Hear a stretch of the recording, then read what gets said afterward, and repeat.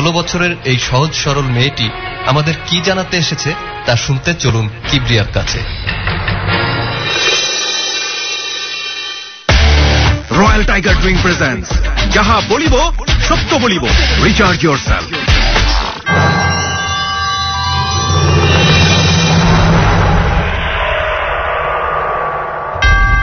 অনেক অনেক ধন্যবাদ মঞ্জুর। আমরা জানলাম যে তারামণি আজকে যাহা বলিব সত্য বলিবতে বসেছে, এবং একটা বিষয় আমি অবশ্যই সবাইকে বলবো, যেটা মঞ্জুরও বলছিল একটু আগে, যে তারামণির বিস্তারিত পরিচয় এখানে কোনোভাবেই আমরা রিভিল করিনি এবং করবও না।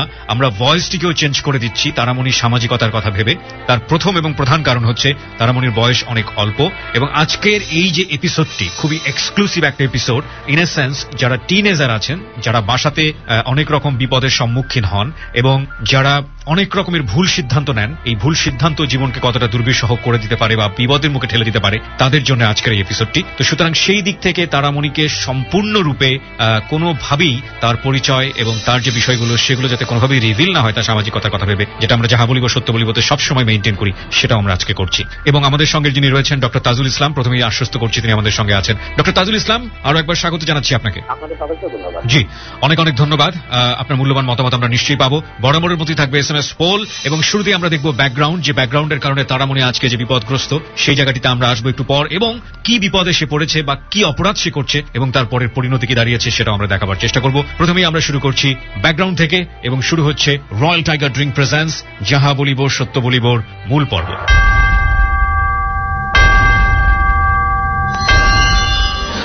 ওকে তারামণি, প্রথমেই বলে নেই একটা বিষয়, সেটা হচ্ছে যে লাখ লাখ মানুষের সামনে আজকে তুমি কনফেস করতে যাচ্ছ, এবং এটা অত্যন্ত সাহসের বিষয়। প্রথম যে প্রশ্নটি তোমাকে করব, মানে তোমার বিবেকটা আসলে কে জাগিয়েছে যে কারণে আজকে তুমি এরকম লাখ লাখ মানুষের সামনে কনফেস করতে এসছো? সাধারণত আমরা 18 বছরের বয়সের নিচে যারা, তাদেরকে আমরা নেই না, কিন্তু আমরা জানি যে ভুলের মাত্রাটা আজকের দুনিয়াতে অনেক শিশুরাও অনেক সময় করে, অনেক কিশোররাও করে, এবং তোমার পরিচয় সম্পূর্ণরূপে গোপন রেখে আমরা তোমাকে আজকে এক্সপোজ করছি এখানে। তো সেই জায়গাটা থেকে তোমার কি বলার আছে, মানে তোমার বিবেকটা আসলে কে জাগিয়েছে?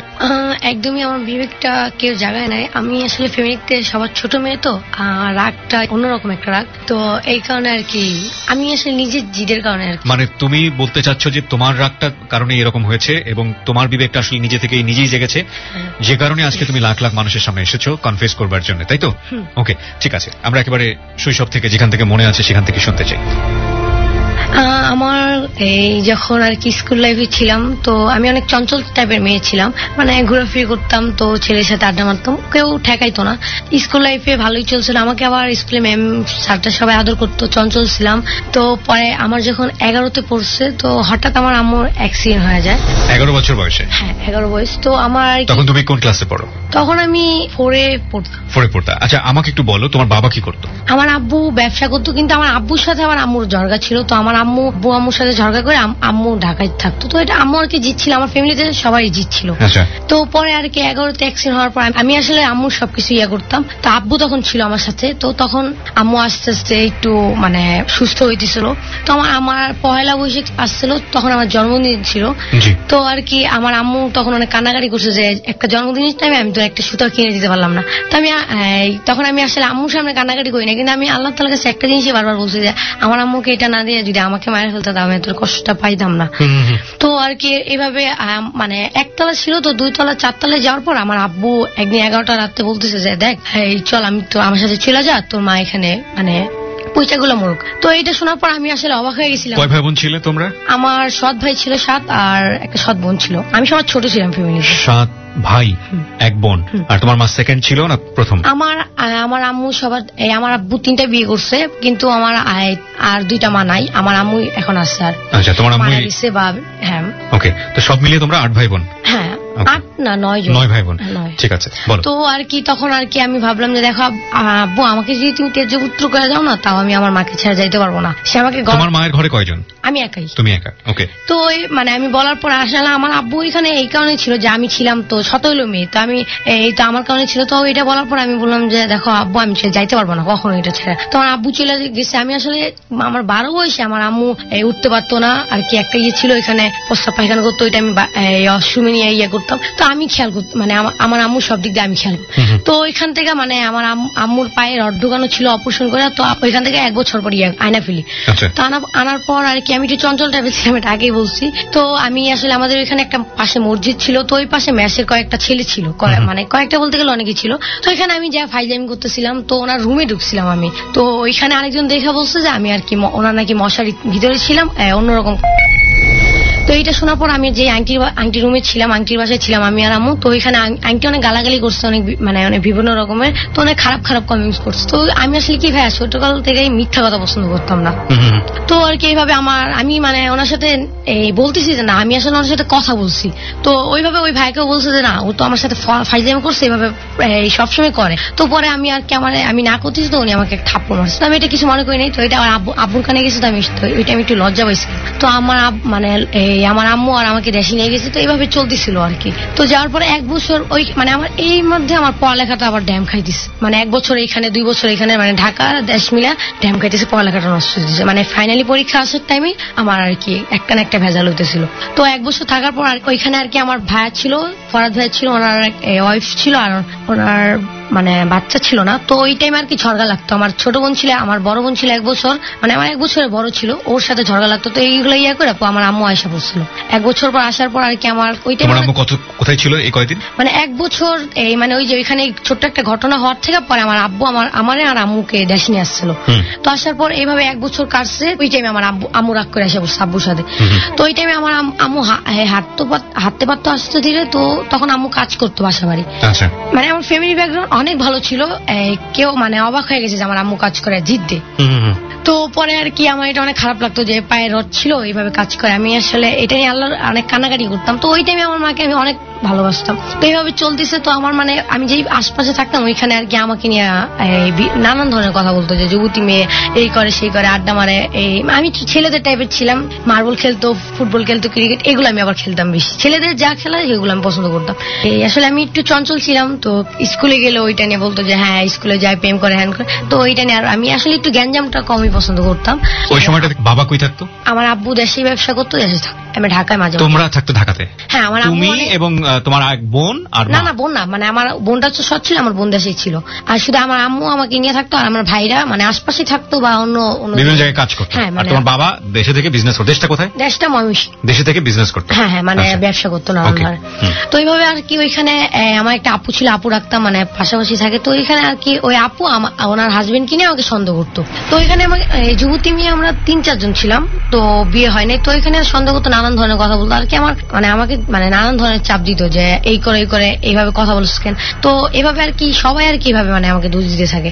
তো চঞ্চল ছিলাম, সবার সাথে হাইসে কথা বলি। তো এইভাবে আর কি মানে এটা আমার আবার দেখি যে একজনের দ্বারা এখন 4-5 জন আমাকে এটা বলতেছে। তো আমি একটা মানে ভাইয়ের সাথে যদি কথা বলি যে ভাইয়া কি খবর, আশেপাশে ফাইজলামি করি, তো পরে এইভাবে আর কি আমাকে মানে দোষ দিতেই থাকতো। তো আমি আসলে দোষটা কে দিত? এটা মানে যেমন আমি যেই মহল্লায় থাকতাম ওইখানে আপুরা ছিল, তো ওনাদের হাজবেন্ডকে শুধু সন্দেহ করতো আমাকে। তো পরে আর কি কাকে সন্দেহ করতো? আমাকে, মানে আমি এগুলা করতাম নাকি ওনার সাথে মিশা। তো আপুরা কেন তোমাকে নিয়ে ভাববে? সবাই তো সবাইকে নিয়ে বিজি, মানে ভাবতেছে না, মানে আমাকে দোষারোপ করতেছে আর কি। ওইখানে আর কি একটা জিনিস কি, একজনের মানে আমি যেখানে থাকতাম ওইখানে একজনের প্রতি আরেকজনের কি চাপ সৃষ্টি করতো। এটা না করলে আর ভালো লাগতো না। এখানে কোন এলাকা এটা? এটা হলো সেগুন বাগিচা। ওকে। তো ওইখানে আরেকটা আপুর হাজবেন্ড, তো উনি আমাকে আর কি ইশারায় বলতো যে ওখানে আরেকটা মেয়ে ছিল, তো নামটা আমি বলতে চাইতেছি না। তো ওর মানে ওইখানে আর কি ওই মানে অন্যরকম ইয়ে না, শুধু তো টাকা দিত। পরে আমাকে একদিন বলছে যে হ্যাঁ আমি আসলে এটা রাজি। তখন আমার বয়স 13 বা 14 ছিল, অনেক ছোট ছিলাম আমি। দাঁড়াও, বিষয়টা আমি পরিষ্কার করতে চাই। একটা যেটা বুঝতে পারছি যে তোমার সমবয়সী আরেকজন এই কাজের মধ্যে ইনভলভ ছিল। ও মানে কি ওই টাইপের, মানে সেটা বুঝতে পেরেছি, মানে নরমালি। ওকে। ও আমার থেকে 2 বছর বড় ছিল। সো ওই কাজগুলো করতো, করে টাকা নিত ওই আপুর হাজবেন্ডের কাছ থেকে। আপুকে তুমি চিনতে? অবশ্যই, পাশেই থাকে। আমি ওনার বাসায় রুমে যাই, টিভি দেখি, পাশাপাশি। তো পাশাপাশি বাসা। তো কি করতো ওই ভদ্রলোক? উনি চার দোকান করতো আর কি, চা বিক্রি করতো। আচ্ছা। তো পরে আর কি আমাকে বলছে, তো আমি বলছি যে দেখেন ভাই এটা সম্ভব না। আমি অনেক পরে আর কি উনি আমাকে মানে আমি স্কুলে গেলে তো ওনার একটা ছেলে ছিল, মানে ওর 7 বা 8 বছর ছিল, তো ওরে নিয়ে আসতো, আমিও যাইতাম। তো উনি আমাকে 10 টাকা 20 টাকা 100 টাকা করে দিত এমনি। তো পরে আর কি এভাবে উনি বলার পর একদিন এটা ওনার ওয়াইফ বুঝতে পারছে। তো এটা নিয়ে আমার সাথে অনেক মানে মহল্লায় অনেক লেগে গেছে।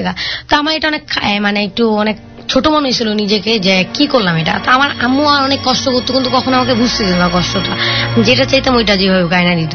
তো পরে আর কিছুদিন পরে আর কি আমি আর একটা ভাইয়ের সাথে, তো এই নাসরিন নামে একটা ভাবি ছিল, তো ওনার হাজবেন্ডের সাথে মজা করতাম, মানে মুখে মুখে উনিও মজা করতো, উনি কখনো খারাপ মাইন্ডে দেখে নাই। তো ওনার ভাবির সামনে মজা করতাম। তো হঠাৎ করে আর কি এই মহল্লার মানুষটা ভাবির কাছে বলছে নাকি যে আমার সাথে এই করে ওই করে টাকা দেয়, আসলে এগুলো সব মিথ্যা ছিল, বানায় বলছে। তো ভাবি ওইগুলো শুনা তো মানে এই ভাইকে বলছে ভাই ওনারে মারছে অনেক। তো এটা নিয়ে আর কি একটু পরে গ্যাঞ্জাম হয়েছে, হওয়ার পর বলছে যে এই মেয়েকে রাখলে নষ্ট হয়ে যাবে, পাড়ার সব ছেলেরা বিয়ে করছে ওই ছেলেরা নষ্ট হয়ে যাবে। মানে বিষয়টা এরকম দাঁড়িয়েছে তোমার কারণে পাড়ার সব ছেলেরা নষ্ট হয়ে যাচ্ছে। হ্যাঁ মানে এটা বুঝাচ্ছে, বাট আমি আসলে এখানে আমি আসলে মানে আগামাতে কোনোটাই নাই, কিন্তু আমাকে দোষারোপ করতেছে। এটা কি তোমার চালচলনের কারণেই ওরা এরকম মনে করছিল? আমি আসলে একটু চঞ্চল ছিলাম তো আর কি, সবার সাথে হাসি খুশি মিশে রাখতাম, হাসিগুলো মানে অন্যরকম ভাবে মিশতাম। একটা বিষয় অবশ্যই আপনারা খেয়াল রাখবেন প্রিয় শ্রোতা, সেটা হচ্ছে যে এখানে যারা কনফেস করতে আসে তারা একপাক্ষিক ভাবে নিজের কথা বলে। আমরা কখনো কখনো মুখোমুখি করি না আরেকজনের সাথে, কারণ এটা আসলে ইনভেস্টিগেটিভ শো না, এবং এটাতে আসলে সত্য বলতে কোনটা আসলে সত্য সেই জায়গাটা থেকে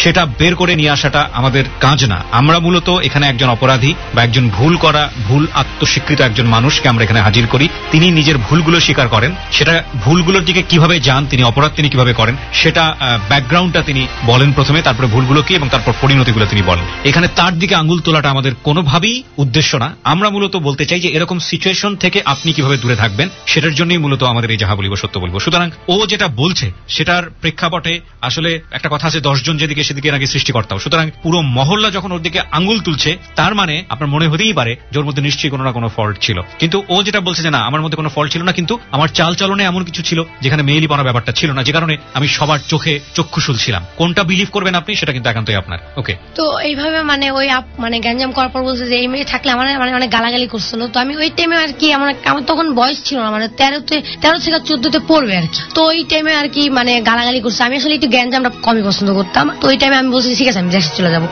তো আমি দেশে যাই, তো আমার আম্মু কখনো আমাকে ছাড়া থাকে নাই, তবু ছিল। পরে আমি চলে গেছি। তো ওইখানে দেশে যাওয়ার পর আর কি আমার বোন ছিল 1 বছর বড়, যার কথা বলছি। দেশে তুমি কোথায় গেলে? বাবার কাছে? হ্যাঁ বাবার কাছে গেছিলাম। ওকে। তো তখন আবার আমি স্কুলে ভর্তি হই, মানে এইভাবে আমার পড়ালেখাটা আর কি। তখন তুমি কোন ক্লাসে ভর্তি হও ওখানে? কি ওইখানে আবার আমি 5 এ ভর্তি হই। আবার 5 এ ভর্তি হয়েছে? তখন আমার 14 ছিল আর কি। তো এইভাবে আর কি ওইখানে তো আমার বোনের সাথে কিছু হলে ঝগড়া লাগতো, মানে ভাবির সাথে লাগতো। তো এইভাবে আর কি ঝগড়া করি পরে আমার একটা ভাইয়া ছিল, মানে আমার সবার বড়, মানে 2-3 নাম্বার ছিল। তো উনি আমাকে মানে আমার বোনের সাথে লাগতাম, ওইটা দেখা মানে এই আমার ভাই আমাকে মারতো, প্রচন্ড মারতো। তো মানে যেটা জিদ দিয়ে মানে এইভাবে কয়েকদিন মারে, তো জিদ দিয়ে মানে আমার ভাবির সাথে ঝগড়া লাগতো, মানে কিছু হলে আমি লেগে যেতাম জিদ দিয়ে। তো পরে আমার ভাইয়ের সাথে লাগার পর মানে এই একবার বলছে যে ঘাট ধরে বাইরে করে, পরে বলছে যে তুই চলে যা। তো পরে আমি জিদ্দে আসি। তো পরে আমি রেল লাইনে মানে সন্ধ্যা 8টার টাইমে তখন আমি গেছি রেল লাইনের সামনে। তখনই দেখেছি যে ট্রেন আসতেছে। তখন ভাবলাম যে আমি এখানে এই ট্রেনটা মা যাবো। তো আমি চোখ বন্ধ করে রেল লাইনে দাঁড়ালাম, মানে ওইটা 1 মিনিট, মানে 1 মিনিট পর আমি হয়তো উপরে চলে যাবো। ওই টাইমে হঠাৎ করে আমি চোখ বন্ধ করছি। তো ওই টাইমে দেখি যে দমকা হাওয়ার মতো আমাকে একটা ধাক্কা দিল। আমি এটা আজও বুঝতে পারি নাই যে মানে কি এখানে তো কোনো মানুষও ছিল না, বা আমি এখানে ধাক্কা দিল কে দেখলামও না। তো পরে এইভাবে আর কি আমার একটা চাচার তো বোন আছে, ওনার বিয়ে হয়েছে। তো ওইখানে আমি গেছি ওনার বাসায়, যাবো এই অবস্থা আমাকে বাইর করে দিচ্ছে। তো ওইখানে আমি ছিলাম। তো ওই আপুর ছোট আমার মতো একটা মেয়ে ছিল, ওইখানে ছিলাম। তো রাত্রে এসে আব্বু বলছে যে ও কই। পরে আমার ভাবি বলছে যে ওর সাথে রাগারাগি হয়েছে, মানে আমার ভাইয়ের নাম ছিল সুরভ, তোর সাথে রাগারাগি হয়েছে, এবারে ও ভাই গাছ ধরে বাইর করে দিয়েছে, এখানে চলে গেছে। তো ওই দিন রাত্রে আমার ভাইকে অনেক গালাগালি করছে। তো বলছে যে কত বড় সাহস একটা মানে মেয়েকে বাইর করে দেয়, এগুলো শুনে গালাগালি শুনে মানে ভাইয়া চলে গেছে। তো 2 দিন পর আমার আব্বু আমাকে খুঁজতে, আমার আব্বুরও প্রচন্ড জিদ ছিল। তো আব্বু মানে আমার খুঁজতে ওইখানে গেছে। তো আমাকে নিয়ে আসছে, আমি ভাবছি আমার মারবে। তো দেখি না কিছু বলে নাই, পরে এইভাবে আমার মিঠে গেছে। তো আবার আমার মানে আমার ভাবির সাথে আমার ঝগড়া লাগছে। তো এইভাবে মানে ঝগড়া লাগছে কি আমি কিছু রাগ দেখাইতাম আর খাইতাম না। সেই সময়টাতে কি তোমাকে কেউ বোঝানোর মতো কেউ ছিল না যে তুমি যে কাজগুলো করতেছো সেগুলো ভালো না? একটা জিনিস তো বুঝতে পারছিলাম, মানে আমাদেরকে তো সামাজিক মানুষ হতে হয়, তাই না? যে সবার সাথে চলতে হলে ফিরতে হলে মানে যেখানেই যাচ্ছ তুমি সেখানেই সমস্যা হচ্ছে। ঘরের মধ্যে সমস্যা হচ্ছে, মার সাথে সমস্যা, বাবার সাথে সমস্যা, নিজের ভাই বোনের সঙ্গে সমস্যা, পাড়ার লোকজনের সঙ্গে সমস্যা। তার মানে নিশ্চয়ই তোমার মধ্যে কিছু না কিছু আছে। কেউ কি বোঝাচ্ছিল তোমাকে? কখনো কি বুঝিয়েছে ওই সময়টাতে? ওই টাইমে আর কি আমার যখন ঝগড়া লাগতাম তখন আমার ভাইয়ারা, আমার আব্বুরা 7 ভাই ছিল। তো ওইখানে পাশাপাশি আমার আব্বুর ভাইয়া ছিল, ওনাদের বউ বলছে যে দেখ এরকম ঝগড়া করছ কেন, এইগুলো তো ঠিক না, তোরই তো জীবন নষ্ট হইতেছে, শুধু মায়ের খাইতেছিস আর শুধু তোর তো এইভাবে বুঝাই। তো আমি আমার জিদ মানে কিছু হলে আমি ফ্যামিলির মধ্যে ছোট ছিলাম, তোমার মানে ফ্যামিলিতে সমানে আমার বাবা মা ভাই বোন সবারই রাগ ছিল। তো আমি ছোট ছিলাম, তো আমার অনেক রাগ ছিল। তো পরে আর কি এইভাবে আর কি আমার ভাবির সাথে ঝগড়া লেগে আমি আবার চলে গেছি। 2 দিন পর পর ওই 2 দিন না মানে 4-5 দিন পর এইভাবে চলে গেছি। তো ওই আপুর বাসায় গেছি, তো 2 দিন পর আমি আসছি আবার। তো আসার পর আর কি আমার আমি খাই না ভাত, মানে ও ঝগড়া লাগতে বলছে যে আমি তো তোর ভাবি লাগি না, তাহলে আমার ভাত খাবি না। তো আমি 1 সপ্তাহ ধরে খাই না। তো আমার আব্বু আমার জোর করে, পরে আমি বলছি যে ভাত খাস না কেন। ও সরি, এটা আমার পরে হয়েছে আর কি। তো এর আগে হয়েছে কি, আমার ঝগড়া লাগতে তো আমার মানে ভাবি বলছে যে এই ঝগড়া লাগতে ভাবির সাথে লাগছে, আমার বড় বোনটার সাথে লাগছে। তো আমি বিকাল দিকে বাইরে হয়ে গেছি। তো আমাকে অনেকেই মানে জামা কাপড় নিয়ে বাইরে হয়েছি, তো অনেকে ইয়া করছে। তো আমি মানে কারো ডাকে সারাদিনে বা কেউ ধরছে হাত, আমি ছায়া দিচ্ছি, গালাগালি করছি। তো যখন আমি আর কি রেল লাইনের দিকে, আমার কাছে 1 টাকাও ছিল না, খালি জামা কাপড় নিয়ে গেছি। তখন আমার আব্বু মানে দৌড়ায় ধরে আমাকে আর কি কঞ্চা আছে না, মানে ওই যে বাঁশের কঞ্চাগুলো, ওইটাতে আমাকে পিটাই মানে মারতে রাস্তা দিয়ে নিয়ে গেছে। তো আর কি কঞ্চাতে আমাকে মানে কারো মানে আব্বু যাকে মানে যাদেরকে মানে তার কথা মানতেছে না, দরজাটকে আমাকে মানে আধা ঘন্টার মতো মানে খালি কঞ্চাটা যে বাইরে এসেছে। তো আমার পুরো শরীর আর কি রাগ হয়ে গেছিল। তো আর কি এইভাবে আর কি পরে আর কি আমার মানে আব্বু মারার পর আর কি মানে দরজা ভাঙা আসছে, তবু আমাকে মানে ইয়া করতে পারছে না, মারতেছে যে কি কারণ তুই বাড়ি ছাড়বি। বাবাই মারছে? হ্যাঁ, বাবাই মারতেছিল। তো আর কি আমার পুরো শরীর ফুলে গেছিল, মাথায় সব ফুলে গেছিল। তো আর কি দরজা ভেঙে নিয়ে গেছে আব্বুরে। তো আর কি আব্বু মানে আমার ইয়ে করছে। তো এই টাইম আর কি আমি যে মানে যার সাথে ঝগড়া হয়েছে আমার বোন যাও একটু ইয়ে করছে, কিন্তু সে মানে রান্নাঘরে বইসা দেখতেছে আমার মারতেছে। সে একবার আগায় না যে আব্বু থাক মায়ের হলো। তো এই টাইম আর কি আমাকে মারার পর আমার মানে 2 দিন পর আমাকে খাবার দিতে আসে ভাবি, এমন আমাকে হাতছে, আমি খাই না। তো আমার বোন যাও হাতে, 2 দিন আমার আব্বু হাতে না। তো হাতার পর মানে 2 দিন পর আমার আব্বু আসে, আমি বলি যে ওর ভাত আমি খাবো না। এভাবে আর কি 1 সপ্তাহ যায়। তো বলে যে তুই না খাই মারা যাবি শুধু। আমি ওর সাথে কিছু খাই না। তো জিতে বলে যে আমি যদি খাই তাহলে ওর হাতেটা খাবো না, ও মানা করছে। আমি ডাইরেক্ট তুই করে বসছি। তো বলার পরে মানে বলছে যে তাহলে আমি রান্না করে খাবো। তো আমি মানে ওই টাইম আমার 14-15 তো পড়বে আর কি, পড়ে নাই 15। তো পড়ার পর আমি ওখানে রান্না করে খাইতাম। তো 1 সপ্তাহ আমার জিদটা ছিল যে আমি বাসা ছেড়ে চলে যাবোই, কেন ওর সাথে রাগারাগি হয়েছে, যাবো, আমি ওর ভাত খাবো না। তো পরে আমি আর কি এইভাবে 1 সপ্তাহ আমি নিজে রান্না করে খাইতাম। তো মানে আমার রান্নাটা আমার বোনও খাইতো। তো পরে আর কি আমি ভাবলাম যে সকালে ভোরে আর কি ওখানে 7টায় থাকে, তো আমি চলে যাবো। কোথায় যাবে? ঢাকা আসবো, আবার আম্মুর কাছে। আবার মার কাছে যাবে? হ্যাঁ। ওকে। তো এইভাবে এক পাশে ভালো লাগছে না, তো আরেক পাশে যাচ্ছ, আরেক পাশে ভালো লাগছে না, মার সাথে ঝগড়া করে বাবার কাছে। মার সাথে আমার ঝগড়া হইতো না, কেন আমার মা, আমি যখন মানে চেতে যেতাম তো আমার মা কথা বলতো না, মানে ওইখানে আমার মানে ওইখানে পাড়া প্রতিবেশীর সাথে ঝামেলা হতো। হ্যাঁ।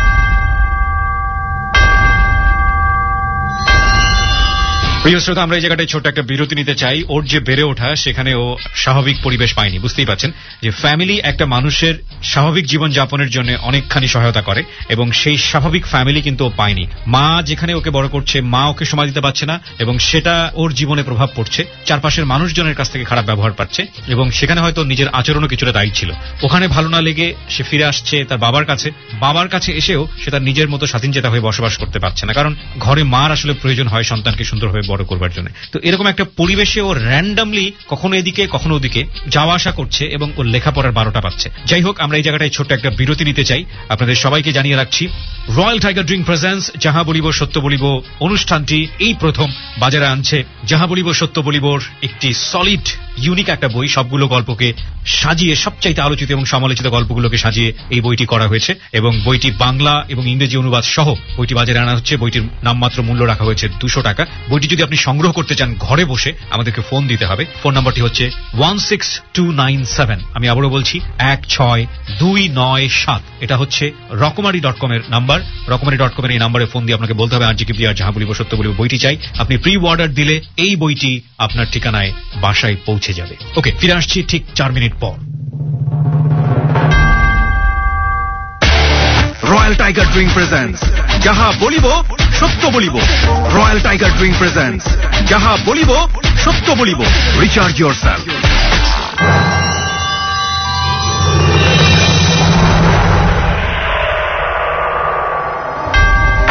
আমন্ত্রণ আরো একবার প্রিয় শ্রোতা, আপনারা শুনছেন রয়্যাল টাইগার ড্রিঙ্ক প্রেজেন্স যাহা বলিব সত্য বলিব এবিসি রেডিও এফএম 89.2 তে। আমি আরজি কিবরিয়া রয়েছে আপনার সঙ্গে, এবং এখানে কনফেস করছে তারামণি। আমি কথা না বাড়িয়ে তারামণির কাছে আবারও ফিরছি। সেই ফাঁকে আপনাদেরকে মনে করিয়ে দিচ্ছি, ওর বয়স মাত্র 16 বছর, এবং ওর সামাজিকতার কথা ভেবে সবকিছু এখানে গোপন রাখা হয়েছে। শুধুমাত্র টিনেজ যারা আছেন, একেবারে বয়ঃসন্ধিকাল অতিক্রম করছেন বা বয়ঃসন্ধিকালে পড়তে যাচ্ছে, তাদের জন্য আজকের এপিসোডটি খুবই গুরুত্বপূর্ণ, কারণ দুদিক থেকে গুরুত্বপূর্ণ। এরকম বাচ্চাদেরকে বড় করার জন্য একটা সুন্দর পরিবারের দরকার হয়, এবং এরকম একটা পরিবার না পেলে এরকম বাচ্চারা কত বড় ভুল করতে পারে, অপরাধ করতে পারে, সেটা আমরা বোথ সাইড থেকে দেখানোর চেষ্টা করছি। ওকে, বলুন তারপর কি হলো? তো আর কি তখন আমি ভাবলাম যে মার কাছে চলে আসি। হ্যাঁ, মার কাছে চলে যাব। তো আমি আসলে ভয়ে হয়েছিলাম যে আমি ওই দিন আমার মারার পর আমি যখন মানে চলে যাবো 1 সপ্তাহ পর যাবো, তখন আমার মানে ফুলা ছিল পুরো শরীর। তো আর কি ভয়ে হয়েছিলাম, মানে 1 পা আগাই 3 পা পিছিয়ে এইভাবে ছিলাম যে এখন যদি আবার যাওয়ার টাইমে যদি ধরে আমাকে তখন আমি কি করবো, তখন তো মাইরাই ফেলবে আমাকে। তো পরে আমি তাও জিদ দিয়ে আমি বলছি যে মাইরাই ফেলে আমি যাবো। তো পরে ওই পাশে একটা আপুর একটা ফোন নিয়েছিলাম, তখন আর কি আমি গেলাম, মানে সারা জাগনা থেকে 6টার দিকে আর কি আমি রওনা দিলাম। জামা কাপড় নিয়ে মুখ মানে একটা রুমাল দিয়ে বাইরে গেছিলাম। তো আগে চিনতে পারছে আমাকে। আমি বলছি যে আমার আম্মু আসছিল, তো বলছে যে আম্মু আমরা দেখি নাই, আমার চাচা তো ভাইয়ের ছেলেরা ছিল। তো পরে আমি বললাম না আসছে, তো আমি এখন যাইতেছি আমার আম্মুর সাথে। তো এটা না শুধু মানে আমাকে বাধা আসতেছে সামনে অনেক। তো পরে এখানে গেছি, তো আমি যাওয়ার টাইমে আমি আবার আমার বাসার একটু সামনে ওইখানে আমার ফোন রেখে গেছি, ঢেকে ছিল ওইখানে পাস হয়েছিলাম। তো এখানে আমি এই ফোনটা রেখে গেছি। তো আমি আবার মানে রেল এসে ওইটা আমার বাজারটা অনেক দূরে ছিল, মানে রেল। তো আবার আমি আসছি আইসা আমার ফোনটা মানে আমি ভয়ে হয়েছিলাম। তো তখন যে ফোনটা নিতে যে আবার ধরা নাকি খাওয়া যায়। তো তখন আমার টিকিট কাটার টাকা ছিল না। তো তখন আমার কাছে একটা মেমোরি ছিল, 2টা মেমোরি ছিল। একটা মেমোরি আমি বিক্রি করে ফেলছি, মানে এই টিভি ছিল ওইটা আমি 60 টাকা বিক্রি করে ফেলছি, যে আমি ঢাকা যাবো তো টিকিট তো লাগবে। তখন আমি ভয় হয়েছিলাম। তো তখন আমার ট্রেনটা অনেক দেরিতে আসতেছিল, 7টা 7:30 আসছিল। আমি 6টা থেকে 1.5 ঘন্টা বসেছিলাম। তো আমি ভাবছিলাম এই নাকি আমার আব্বু এসে পড়ে। তো পরে আমি অনেক কষ্টে উঠছি। তো এই ট্রেনটা ছাড়ছে। তো এইভাবে আমি আমার আম্মুকে দুপুরে কল দেবো যে আম্মু আমি আসতেছি। তো পরে আর কি এইভাবে আর কি আমার ভাইয়াকে আমার জানিয়ে দিছে যে আমি বাসা থেকে এসে বসে, জামা কাপড় কিছু নাই। তো এইভাবে আসছি। তো আসার পর আর কি সবাই বুঝাইছে মহল্লার যে দেখ আর এরকম করিস না, মানে যেই কারণে আমি গেছিলাম আর কি ওই যে ভাবির হাজবেন্ডকে নিয়ে যেই ঘটনাটা হয়েছে ওইটা নিয়ে। তো ঝড় খাওয়ার পর পরে বসে যায়। আমি পরে আর কি রুমেই ছিলাম, মানে কোনো কাজ ছাড়া বাইরে না। তারপর ওই ভাইয়াটা যেই ভাইয়াটার সাথে ফাইজলামি করতাম যার কারণে আমি দেশে গেছি। তো ওই ভাইয়াটা আমাকে ডাকে যে কি সেখানে কথা বলছ না কেন, মানে ডাকাটাকে করে যে কবে আইলি দেশের থেকে। তো আমি ওনার ডাকা লিপটাই দিই না। তো একদিন আমি আমার পাশের আপুকে বলতেছি আপু ওই ভাইয়া তো আমাকে ডাকাটাকে করে, আমি কথা বলিস না। তো উনি আমার বেশি অতিরিক্ত ডাকাটাকে করতেছে। পরে আমি আমাকে একদিন গালাগালি করছিল যে কি হয়ে গেছো যে কথা বলছ না হ্যান। তো আমার এই জিনিসটা আমার জিদ লাগছে। তখন আমি ভাবিকে বলছি, মানে ওনার ওয়াইফকে। তো বলার পর উনি আবার ওনার সাথে চিল্লাফাল্লা করছে। চিল্লাফাল্লা করার পর মানে একদিন আমাকে ওনাদের 2জনের সামনে আমাকে ডাকছে। তো পরে ওখানে আমাকে গালাগালি করছে ওনার হাজবেন্ড আমাকে। তারপরে আমি তাও লিপটাই দিই নাই। তো আম্মু শোনার পর আম্মুর সাথে অনেক বড় একটা ঝগড়া লাগছে। পরে এই ভাইয়া বলছে যে আমি তোরে বিয়ে করবো এখন এই মুহূর্তে। তো পরে বলছে বিয়ে করে, মানে একটা খারাপ ল্যাঙ্গুয়েজ করছে, মানে এখন উনি বিয়েই করবে, আমাকে ছাড়বে না। মানে তখন আমার 15 চলতেছিল, 15 তো পড়ছে। আরেকবার যদি একটু বলো যে কে তোমাকে বিয়ে করতে চাচ্ছে? মানে ওই যে শুরু থেকে মানে যে ভাবি ভাইয়ের সাথে ফাইজলামি করতাম আমি, মানে ওইটার কারণে যেই ভাইয়াকে নিয়ে তোমার সাথে এতটা ঝামেলা তৈরি হলো, সেই ভাইয়াই তোমাকে বিয়ে, যেটার কারণে আমি দেশে গেছিলাম আর কি, সেই ভাইয়া তোমাকে বিয়ে করতে যাচ্ছে। হ্যাঁ, মানে ওই যে এই মানে উনি ডাকাটাকি করছে, আমি লিপটাই দিই নাই। তো আমি তখন বাসায় মানে তখন আমি একটু মানে চঞ্চলটা একটু কমাইছিলাম আর কি, তাও কমাই নাই আর কি, ওনার সাথে কথা বলিনি। তো ওইটা নিয়ে উনি আমাকে বিয়ে করবে। পরে আমার আম্মু রুমে নিয়ে আমাকে ওইখানে অনেক অন্যরকম একটা ঝগড়া লেগে গেছে। তো মারামারি পর্যায়ে তো ওইখানে আর কি আমাকে আমার আম্মু রুমে নিয়ে আমার জড়া ধরে রাখছে যে উনি মানে আমার টানাটানি করতেছে, বড় মানুষদেরকে মানতেছে না। কে টানাটানি করছে? তোমাকে বিয়ে করতে? হ্যাঁ, মানে উনি আমার অনেক বড়।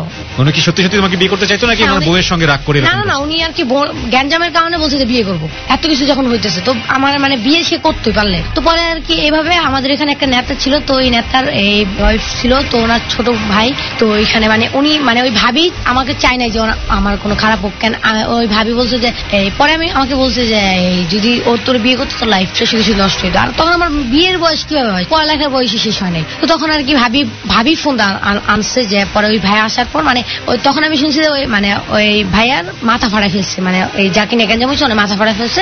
তুমি দূরে চলে গেছে। তখন মানে ওই নেতার ওয়াইফ এর ছোট ভাই আছে, তো আমাকে নিয়ে গেছে আমার আম্মুকে আমাকে। তো পরে আর কি ওইখানে যাওয়ার পর বাসায় নিয়ে গেছে নেতার এই বাসায়। তো নেওয়ার পর ওইখানে আর কি আমি বললাম সবকিছু বলার পর তার বলছে তুই যাইস না তো কোন ক্ষতিও করতে পারে। তো পরে আমার আম্মু গেছে। তো আমি আম্মু ভয় পাইছিলাম। তো বলছে না ভয় পাওয়ার কোনো কারণ নেই। তো ওইখানে 2 দিন ছিলাম। তো ওইটা নিয়ে আবার বিচার হবে। নেতার ওয়াইফ ছিল, আমি মামি ডাকতাম। তো মামি ছিল। তারপর পরে ওইখানে জিজ্ঞাসা করছো না, উনি বলছে যে না আমি খালি ওরা ডাকারাই করছিলাম। তো এইভাবে বলার পর ওরা অনেক মারছে ভাইয়াকে।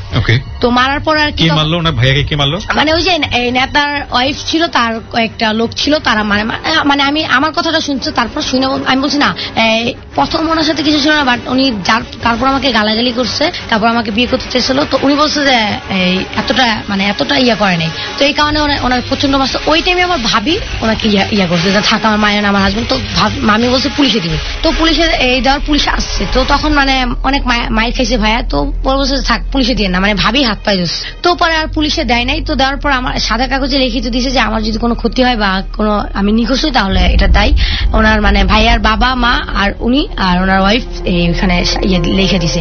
তো এইভাবে আর কি আমাকে বলছে যে তুই এক কাজ কর, দেশে না যায় আবার তুই কেন আবার এইভাবে উলটপালট খাবি, তাহলে তুই আমার বাসায় থাকিস, কাজ করিস। তো এটা আসলে আমার আম্মু তো আর কি জিদাজিদি করে কাজ করতেছে, কিন্তু আমার এটা কখন আমার মানে ভাই বোনরা জানে না, আমার আব্বুও জানে না যে আমি বাসায় কাজ করবো। মানে ওরকম মেইন আমি কখনো আমার প্লেট ধরে ভাত খাইছি কিনা তাও আমার সন্দেহ। আমার প্লেটটা আম্মু ধরে দিচ্ছে। তো তখন আমি টুকটাক ওইখানে কাজ করতাম। তো মাসখানিক 2-3 মাস যাওয়ার পর তো এখানে আমার মানে গালাগালি করতো, মামি কিছু হইলে খারাপ গালাগালি করতো। তখন আমি আয়সা বলছি। তো আসা সত্ত্বে পরে আমাকে মানে ওই ভাবি আমার সাথে মানে লাইগা ছিল যে মানে কিছু হইলে বলছে যে তোর খারাপ হয়ে যাবে, হ্যান তেন, তুই বিপদে পড়বি, তুই যে কিভাবে কি হবি সেটা তুই নিজেও জানবি না। তো এইভাবে আমাদের এখানে মহল্লায় একটা ইয়ে ছিল কি মানে এমন কোনো মেয়ে নাই যে ছেলেরা ভাইগা যায় নাই। একটা বিষয় খেয়াল রাখবেন, আমাদের সামাজিকতার জায়গাটাতে কারো বিরুদ্ধে যখন কোনো স্ক্যান্ডাল তৈরি হয় বা কারো বিরুদ্ধে যখন কোনো কেবাস তৈরি হয়, খুব স্বাভাবিকভাবে মানুষ সেটাকে খুব এনজয় করে, মজা করে। ওই জিনিসগুলো নিয়ে মানুষ একজনের বিপদ দেখতে ভালোবাসে। আমাদের মধ্যে এই কুপ্রবৃত্তিগুলো আছে। একজন মানুষ যখন বিপদে পড়ে বা একজন মানুষ যখন সমালোচিত হয়, আমরা ভেতরে ভেতরে একটা পাশবিক আনন্দ পাই, পাশবিক মজা পাই, এবং আমরা চিন্তা করি না যে পরবর্তীতে হয়তো সৃষ্টিকর্তা আমাদেরকে নিজেদেরকে এর মধ্যে ফেলে আমাদেরকে একটা রিভেঞ্জ নেবেন। দেখুন, প্রথম কথা হচ্ছে যে এই মেয়েটা তো আপনারও মেয়ে হতে পারে, এই মেয়েটা তো আপনারও তো বোন হতে পারে। তো ওকে নিয়ে যখন এই ধরনের সমালোচনা তৈরি হচ্ছে, আমরা আমাদের ইনটিউশনের জায়গাটা থেকে মনে করছি নিশ্চয়ই এই মেয়েটার মধ্যে কোনো ঝামেলা আছে, নইলে এত প্রবলেম কেন ক্রিয়েট হয়, চারপাশের লোকজন কেন, এবং অটোমেটিক্যালি ওকে নিয়ে এক ধরনের একটা খারাপ ইন্টেনশন তৈরি হচ্ছে। তো এই যে বিষয়টা, এটা কিন্তু ওর ভবিষ্যৎটাকে অনেক বেশি ডার্ক করে দিচ্ছে, অন্ধকার করে দিচ্ছে। সেম ওয়াইজলি এটা কিন্তু একই জিনিস কিন্তু একটা ছেলের ক্ষেত্রে হতে পারে, কিন্তু একটা মেয়ের ক্ষেত্রে এই জিনিসটা অনেক বেশি হয় আমাদের সমাজে। ঠিক আছে, সো ও হয়তো অকপটের শিকার করছে। আমাদের সমাজে 2 শ্রেণীর মানুষ আছেন যারা অকপটের শিকার করতে সাহস পান। মধ্যবিত্তের যারা আমরা আছি, উচ্চ মধ্যবিত্ত বলি বা নিম্ন মধ্যবিত্ত যেটাই বলি না কেন, আমাদের সবচেয়ে বড় সম্পদ হচ্ছে আমাদের সম্মান। আমরা একটা স্টেপ সামনে ফেলার আগে অন্তত 10 বার চিন্তা করি যে মান সম্মানে আঘাত লাগলো কিনা। ঘরে পেটে ভাত থাকুক আর না থাকুক, মান সম্মান থাকতে হবে। কিন্তু সেই জায়গাটা অত্যন্ত সাহসী ভূমিকা নাই হচ্ছে আমাদের একেবারে প্রান্তিক পর্যায়ের মানুষ যারা, কারণ ওদের কোনো পিছুটান নেই, এবং উঁচু শ্রেণীর মানুষ যারা সেম ওয়াইজলি একই কাজ করে। তো ও আসলে প্রান্তিক পর্যায়ের মানুষদের মধ্যে একজন, কিন্তু আমি জানি ওর সাথে যে ঘটনাটা ঘটেছে সেটা সব শ্রেণীর মানুষের সাথেই ঘটে। এবং এই যে ওর যে কনফেসটা, সেটা মধ্যবিত্ত শ্রেণীর কেউ হয়তো বা যাহা বলিব সত্য বলিব কিংবা অনেক বড় একটা প্ল্যাটফর্মে এসে কেউ করার কখনো কোনো সাহস পাবেন না বা নিবেন না, এই কারণে যাতে মান সম্মানের ভয়। কিন্তু ও সাহস করেছে, ওর পরিচয়টা আমরা এক্সপোজ করছি না, কিন্তু ওকে দিয়ে আসলে সবার সিনারিওটা বোঝানোর চেষ্টা করছি। সমাজ একটা মেয়ে যখন ছোটবেলা থেকে প্রতিবাদী হতে শেখে বা একটা ছেলে যখন প্রতিবাদী হতে শেখে, 8-10টা মানুষ যখন তার দিকে আঙুল তোলে, তার মানে ধরেই নেয় যে ওর মধ্যে কোনো না কোনো প্রবলেম আছে। হতে পারে ছেলেটা অনেস্ট, হতে পারে মেয়েটা অনেস্ট, আমরা যাচাই করতে যাই না। আমরা আমাদের জায়গা থেকে একটা ইনটিউশন তৈরি করি, একটা অ্যাজিউম তৈরি করি, ইয়েস সামথিং ইজ রং দেয়ার। ওকে, ওর ক্ষেত্রেও কিন্তু সেটা হচ্ছে। বলো।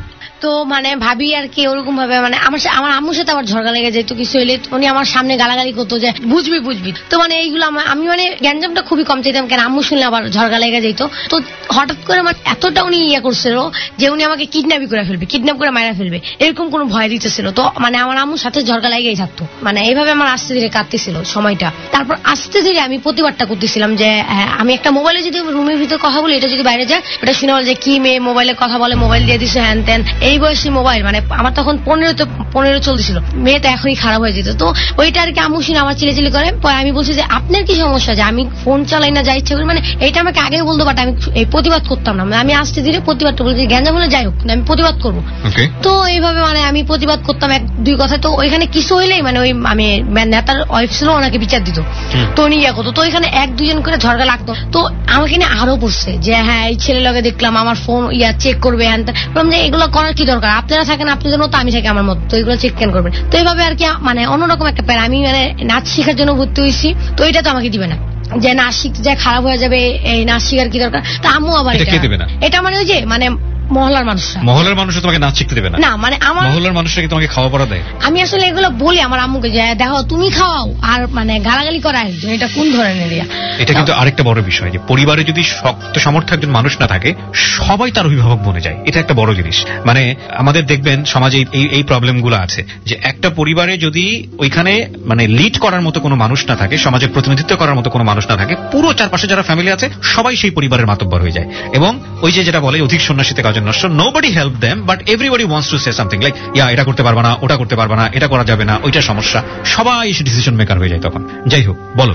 তো তারপর চারপাশে মানে পেরাতে পরে আমি আর কি জানুয়ারির 1ম মাস যখন 10 তারিখ ছিল, তখন মানে এর আগে আমি একবার এবিসিতে গেছিলাম। আচ্ছা, মানে এফবিসিতে যাওয়ার আগে কি জবেদা নামে একটা আপু ছিল বড় আমার, তো ওনার এই হাজবেন্ডের ভাই ছিল, তো ওনার সাথে কথা বলছি। তো ওইটা নিয়ে মানে আমি কোন ছেলের সাথে কথা বলতে দেখলেই মানে মহল্লার মানুষের প্যারা উঠে যাইতো যে আমার কিভাবে দোষারোপ করবে যে এই ছেলের সাথে। তো পরে আর কি ওই মানে ওর সাথে কথা বলছি, ওর সাথে আমি দেখছিলাম যে বিভিন্ন নায়ক নায়িকার সাথে ছবি ছিল, ও একটা প্রোগ্রামে গেছিল, পরে বলছে যে আমি কিভাবে ছবি তুলতে পারবো দেখতে পারবো। আচ্ছা, ওই ছেলের মাধ্যমে তুমি কোথায় যাচ্ছ? মানে ও আমাকে ছবি দেখাইছে, পরে বললাম যে দেখো আমি এগুলো কিভাবে দেখবো নায়ক নায়িকাদের, বলছে যে একটা জায়গা সে তখন আমি মানে ও আচ্ছা, মানে তুমি নায়ক নায়িকাকে দেখতে চাও, সামনাসামনি দেখতে ছবি তুলতে চাইছিলাম এগুলো। তো আমি আসলে এফবিসি কারে বলে আমি এটাও জানি না, আসলে আমি আশপাশ চিনতাম, বাট এই তো পরে আমাকে মগবাজার নিয়ে গেছে। আসলে আমি ফার্স্টে আমার কোথায় নিয়ে যেতে চাই এটাও আমি জানি না। তো রাত 8টার দিকে নিয়ে গেছে। তো নেওয়ার পর আমি কিছু নায়ক নায়িকাদেরকে দেখছি, তো ছবি তুলছি, তো আমার দেখে অনেক ভালো লাগছে। তো পরে এখান থেকে আস্তে আস্তে 11টা বাজে গেছে। তো আমার আম্মু কল দিতেছিল, আমি আবার তখন একটু ভয় পেয়েছিলাম। তো আম্মু আমার আর মহল্লার কারো জানাই নাই। তো আম্মুর ভয় ছিল একটা যে আমি নাকি ছেলেলা ভেঙে গেলাম। তো পরে আর কি আম্মুরা বুঝাইছে যে না আসলে ওই একটা ভাইয়ের সাথে দেখা হয়েছিল, মানে আম্মুর অনেক কাছে ছিল। তো ওকে পরে বলছে না তুমি কথা করতেছো, কি করেছো সেটা বল। আম্মুর মানে সবসময় খারাপ মাইন্ড ছিল যে আমি এটা করি ওইটা করি। তো বলছে দেখো অতিরিক্ত হয়ে যেতে সেগুলো আর কোনো ইয়া, তো ওইটা নিয়ে ইয়ে করছে। তো পরে আর কি এইভাবে আর যার সাথে এফবিসি গেছি ওর সাথে আরেকটা ইয়ে ছেলে ছিল, তো ওর নিয়ে আবার সন্দেহ করছে। সন্দেহ করে বলছে যে এই জবেদাপুরে বলছে যে তোমার দেবর সাথে কি না কি চলতেছে দেখো। তো মানে বললাম যে বুঝতেছি না, আসলে আমি ওই প্রতিবাদটা আস্তে আস্তে করে বুঝতেছি না ভাই, আমি যার সাথে কথা বলি তারে নিয়ে সন্দেহ করেন, আমাকে কি পাইছেন আপনারা, মানে কিছু বলতেছি না দেখে এইভাবে তো ইয়া করতাম।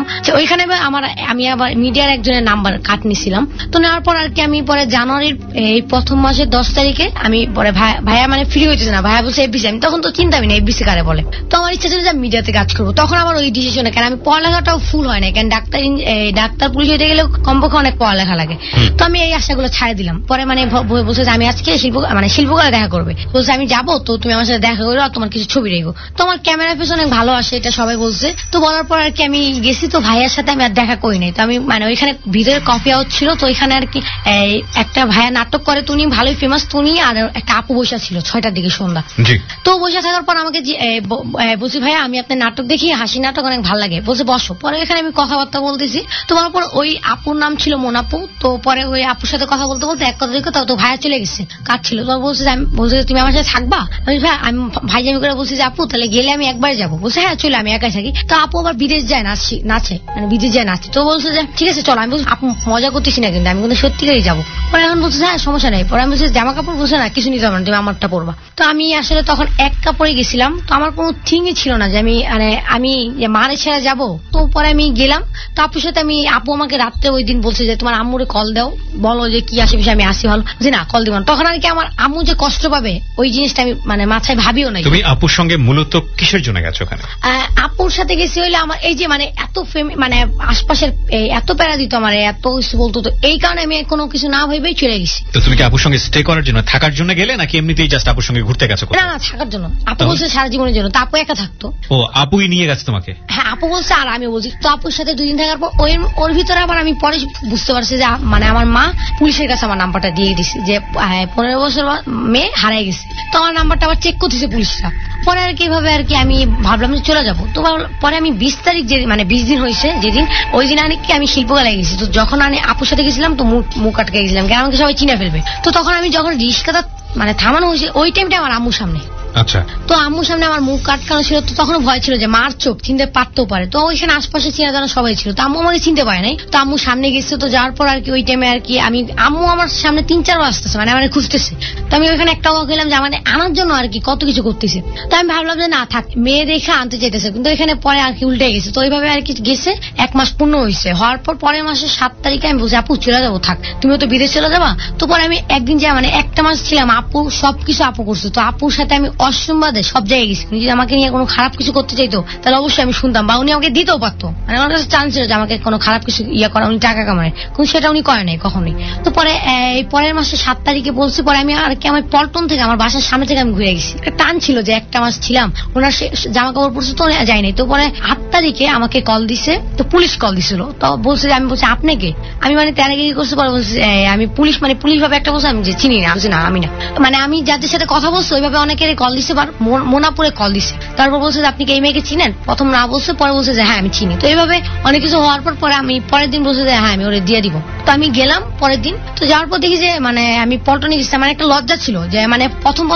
ওইখানে একটা আপু ছিল, উনি বলছে যে আমি ছেলেলা ভেঙে গেছি, যে দেখতেছে না ছেলেলা ভেঙে গেলে অবশ্যই ছেলে ফেরত দিয়ে দিত। তো পরে বলছে যে আমি নাকি খারাপ কাজ করি। তো আমি গেলাম, তো আর কি আমার আম্মুর মুখের দিকে তাকাইলাম। তো আম্মু আর কি আমি যখন বাসায় ঢুকলাম তখন দেখি যে না ঠিক আছে, 5 মিনিট পর দেখি সব এলোমেলো, মানে আমার ভাইয়া আসছে, আমার অনেক মানে মারছে সবার সামনে। তো আমার আম্মু বলতেছে আমার মাইরেই ফেলবে বড়ি দিয়া, মানে হিরে রাখতে পারতেছে না।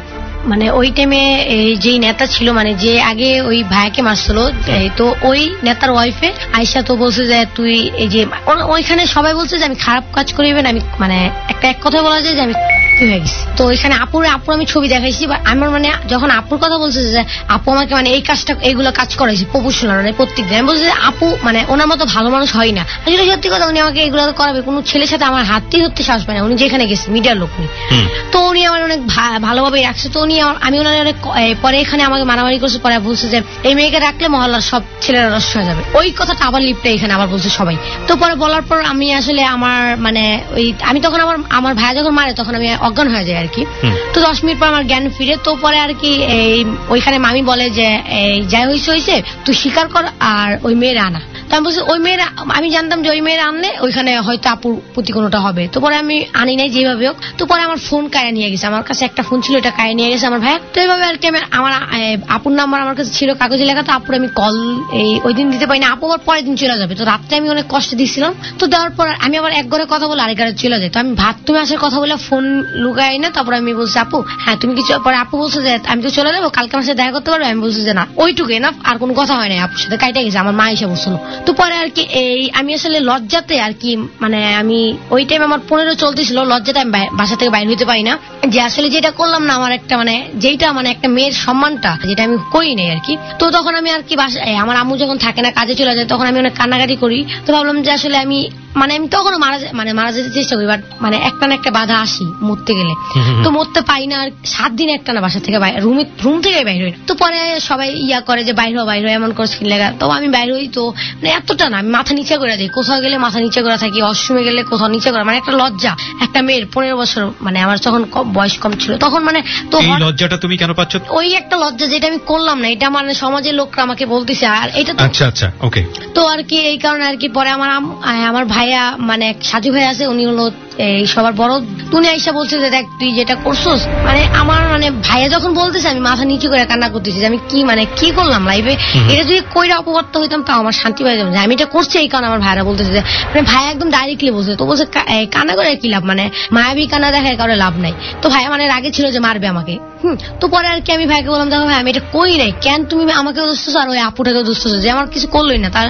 তো পরে আর কি আমার মুখ থেকে আর ওই কথা বাইর করতেই পারে নাই, অনেক চেষ্টা করছে যে আমি এই কাজটা করছি। তো পরে ও মানে আমি সরি মানে ভুলে গেছিলাম, ওই দিন যেদিন আমি ওই গেছিলাম ওই দিন আমাকে আবার পুলিশের কাছে নিয়েছিল, পুলিশ জিজ্ঞেস করাইছিল যে তুমি কি এটা করছো, মানে ওইখানে সব পুলিশ আমার বিরুদ্ধে ছিল, শুধু একটা পুলিশ ছিল যে হ্যাঁ মানে মেয়েটা তো সত্যি কথা বলতেছে, মেয়েটাকে কোনো স্বাধীনতা দেন নাই আপনারা, একটা মেয়ে একটা স্বাভাবিক চলতেই পারে, একটা ফ্রেন্ড সার্কেল থাকতেই পারে, একটা মানুষের সাথে কথা বলতে পারে, নাচ এগুলো শিখতে পারে, একটা থাকতে পারে একটা মেয়েদের, মানে ওই একটা পুলিশ ছিল যে আমার একটা ইয়ে করেছে। তো আমার এই যে ভাই আমাকে মারছিল ওই দিন রাতে, ওই ভাই বলছে যে আমাদের ফ্যামিলিতে এমন কেউ নাই যে নাচ শিখে।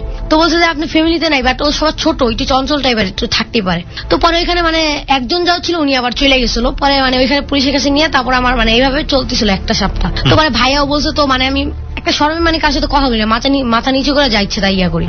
তো পরে এই 1 সপ্তাহ 2 সপ্তাহ যাওয়ার পর মানে আমার আম্মু যে আপন মা, আমি কখনোই ভাবি নাই যে আমার মা আমাকে এগুলো বলবে। আমার মা আমার প্রত্যেক দিন রাত্রে একটা সপ্তাহ ধরে খালি বলছে যে এমন মেয়ে মানে প্যাটে নয় ভুল হইছে, মানে এই টাইপের অনেক কথা বলছে যে মানে কি করলাম লাইফে। তো এমন কথা বলছে যে আমার মানে মনে হয়েছে যে আমার মারে মাইরে আমি চলে যাই বা আমি মরে যাই।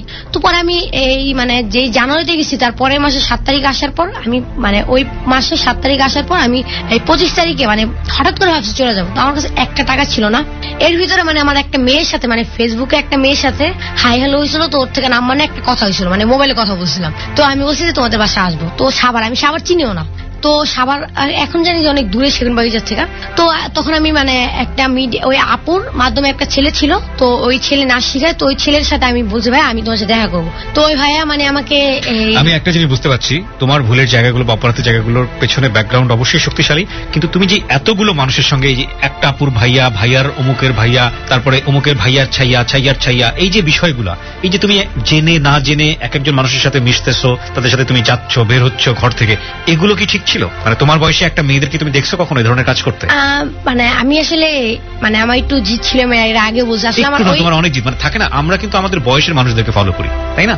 তুমি তখন 13 থেকে 15 বছর বয়সী, ওই বয়সের মেয়েরা সাধারণত যে কাজটা করে, তুমি তাদের চাইতে অনেক বেশি আলাদা ছিলা, এক্সট্রোভার্ট ছিলা, এবং এক্সট্রোভার্টটাকে তুমি পজিটিভলি ব্যয় করো নাই। তোমার ভিতরে শখ ছিল নাচ শেখার জন্য, সেটা ঠিক আছে, কিন্তু এই যে তুমি মানুষজনের সাথে ধামধুম করে চলে যাওয়া, অমুকের বাসায় চলে যাওয়া, অমুক ভাইকে অমুক আত্মীয়ের সঙ্গে চলে যাওয়া, যে কোনো মুহূর্তে তুমি তো পাচারও হয়ে যেতে পারতে, আমি যদি খুব নেগেটিভলি ভাবি। তো এগুলো কখনো তোমার মাথায় আসেনি? ভাই আসলে আমার এইগুলো কোনো থিং ছিল না। এক্স্যাক্টলি, থিং ছিল না, এবং থিং থাকার জন্য একটা পরিবার দরকার হয়, থিং থাকার জন্য একজন মেন্টর দরকার হয়, সেটা ওর ছিল না।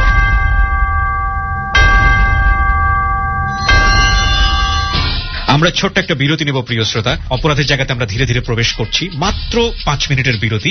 আমাদের যিনি গেস্ট এখানে আছেন তার কোনো ছবি আজকে ফেসবুকে বা অন্য কোথাও দেওয়া হবে না, বিকজ ও 16 রাইট নাও, এবং অন্য কোনো গেস্টেরও কখনো দেওয়া হয় না, তাদের সামাজিকতার কথা ভেবে। যদি এমন কোনো গেস্ট হয় যেটা আসলে গল্পের প্রেক্ষাপটটা অন্যরকম, সেক্ষেত্রে আমরা তাকে এক্সপোজ করি, এছাড়া আমরা তাকে কখনোই এক্সপোজ করি না। আমরা with the name of Almighty আল্লাহ, যাহা বলিব সত্য বলিব, হ্যালোইন 920 ইতিহাসে এমন এমন গল্প এসছে যে গল্পগুলো সমাজের ভেতরের সমাজকে নাড়িয়ে দেবার মতো গল্প, কিন্তু তাদের সামাজিকতার কথা ভেবে আমরা তাদের এমন ভাবে উপস্থাপন করেছি যাতে তার ব্যক্তি জীবনে কোনো ক্ষতি না হয়। আমরা মাত্র 5 মিনিট পরে আবারও ফিরে আসবো। যারা এই অনুষ্ঠানটিতে আসতে চান তারা আমাদেরকে ফোন করবেন। আমাদের ফোন নাম্বারটি হচ্ছে 09613892892। আমি আবারও বলছি 09613892892। ফিরে আসছি ঠিক 5 মিনিট পর। আর এই ফাঁকে আপনাকে আরো একবার মনে করিয়ে দিচ্ছি, যাহা বলিব সত্য বলিব অনুষ্ঠানটি এই প্রথম বাজারে আনছে যাহা বলিব সত্য বলিবর একটি সলিড ইউনিক একটা বই। সবগুলো গল্পকে সাজিয়ে, সবচাইতে আলোচিত এবং সমালোচিত গল্পগুলোকে সাজিয়ে এই বইটি করা হয়েছে, এবং বইটি বাংলা এবং ইংরেজি অনুবাদ সহ বইটি বাজারে আনা হচ্ছে। বইটির নামমাত্র মূল্য রাখা হয়েছে 200 টাকা। বইটি যদি আপনি সংগ্রহ করতে চান ঘরে বসে, আমাদেরকে ফোন দিতে হবে। ফোন নাম্বারটি হচ্ছে 16297। আমি আবারও বলছি 16297। এটা হচ্ছে রকমারি.com এর নাম্বার। রকমারি.com এর এই নাম্বারে ফোন দিয়ে আপনাকে বলতে হবে আরজি কিবরিয়ার যাহা বলিব সত্য বলিব বইটি চাই। আপনি প্রি অর্ডার দিলে এই বইটি আপনার ঠিকানায় বাসায় পৌঁছে যাবে। সঙ্গে থাকুন, ফিরছি ঠিক রাত 12টায়।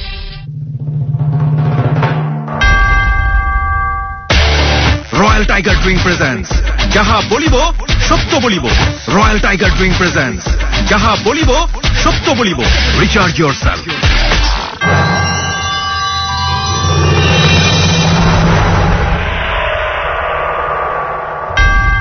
সময় রাত 12টা। প্রিয় শ্রোতা, আপনারা শুনছেন রয়্যাল টাইগার ড্রিঙ্ক প্রেজেন্টস যাহা বলিব সত্য বলিব, এবিসি রেডিও FM 89.2 আমি আরজি কিবরিয়া রয়েছে আপনার সঙ্গে, এবং আজকে এখানে কনফেস করছে তারামণি। আমরা কথা না বাড়িয়ে তারামণির কাছে আবারও ফিরছি। তারামণি, তো মানে ওই যে যখন আমি আর কি আমার মার কথাটা নিতে পারতাম না, তখন আমি ভাবছিলাম আমার মাকে মায়ের আমি চলে যাবো বা আমি মারা যাবো।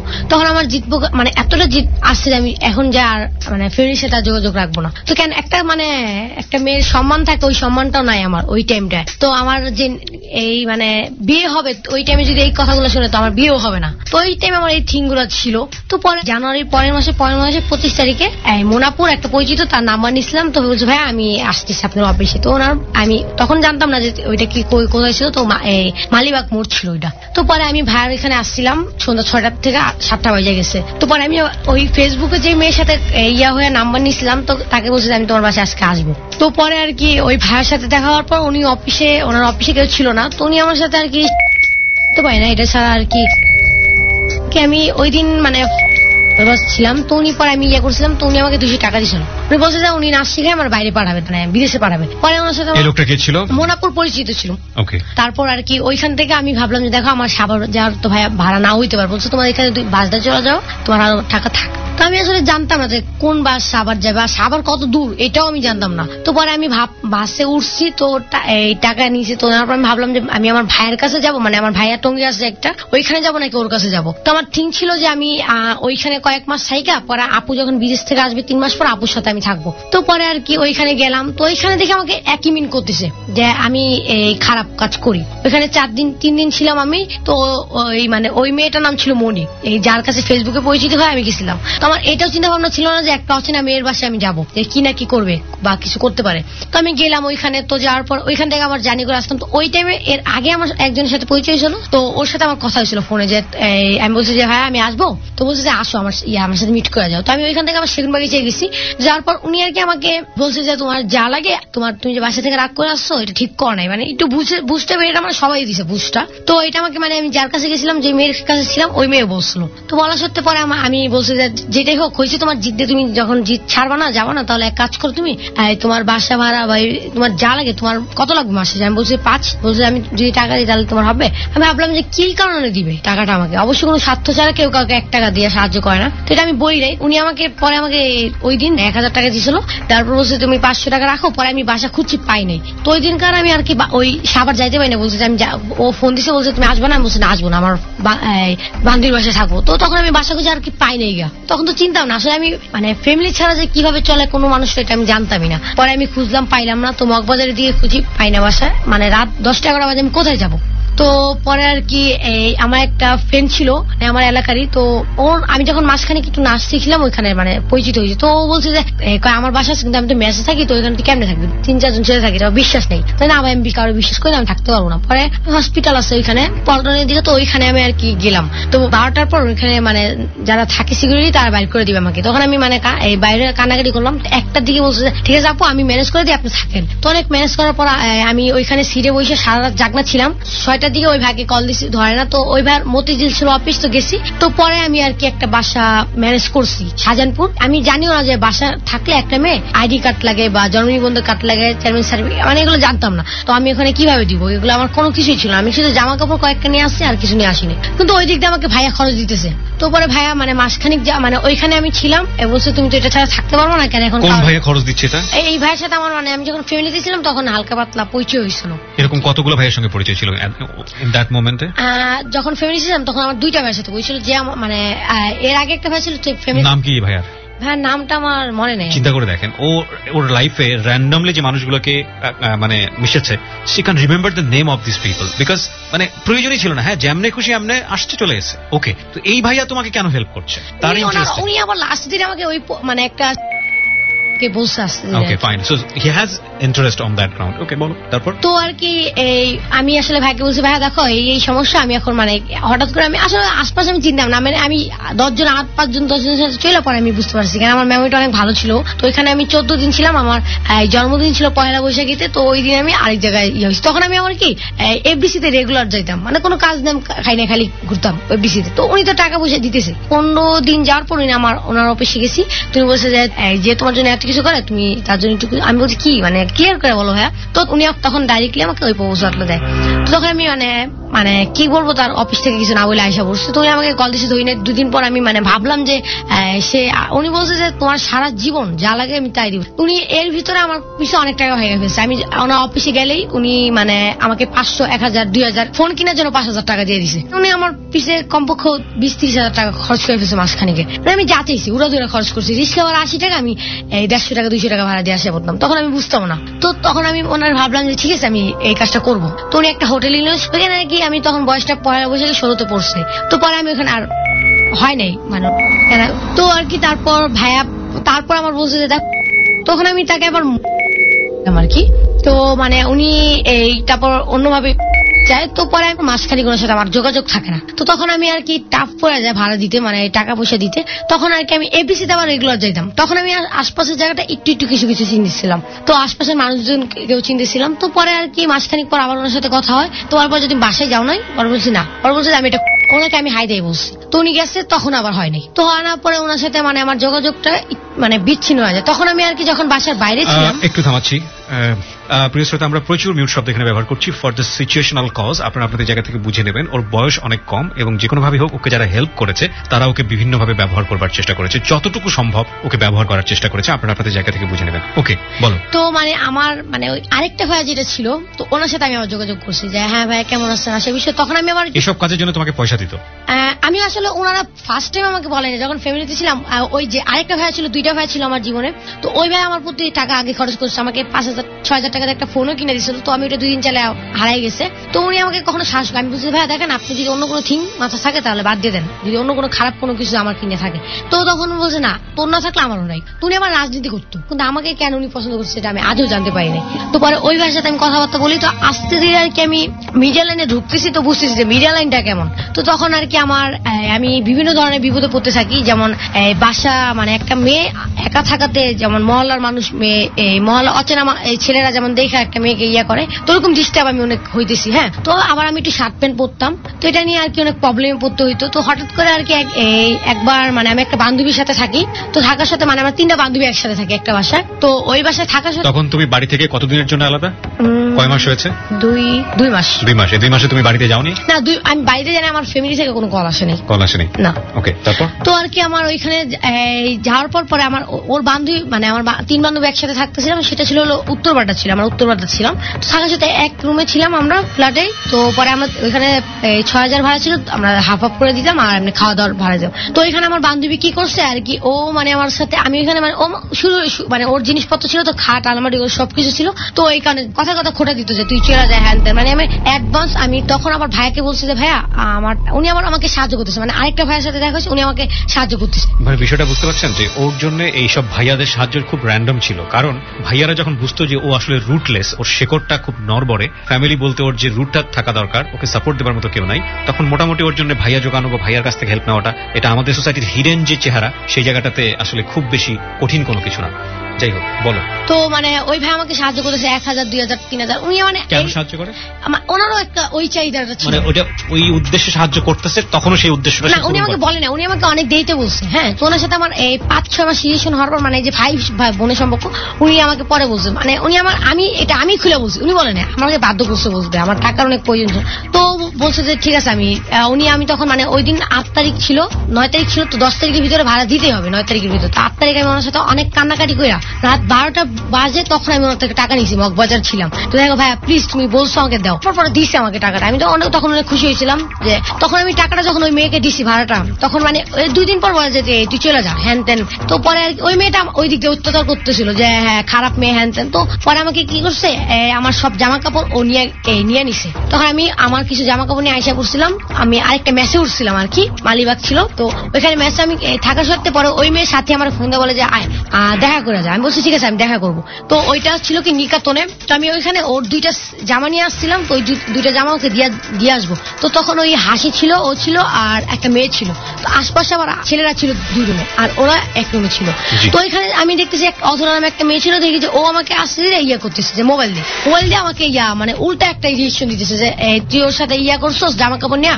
মানে ওই অধরারে বলা হয়েছে, সাথী হাসি বলছে যে আমি নাকি ওদের এই টাকা নিছি, 20-30 টাকা নিছি, আর আমি ওদেরকে মানে স্বর্ণগণা এইভাবে বলা হয়েছে ওদেরকে।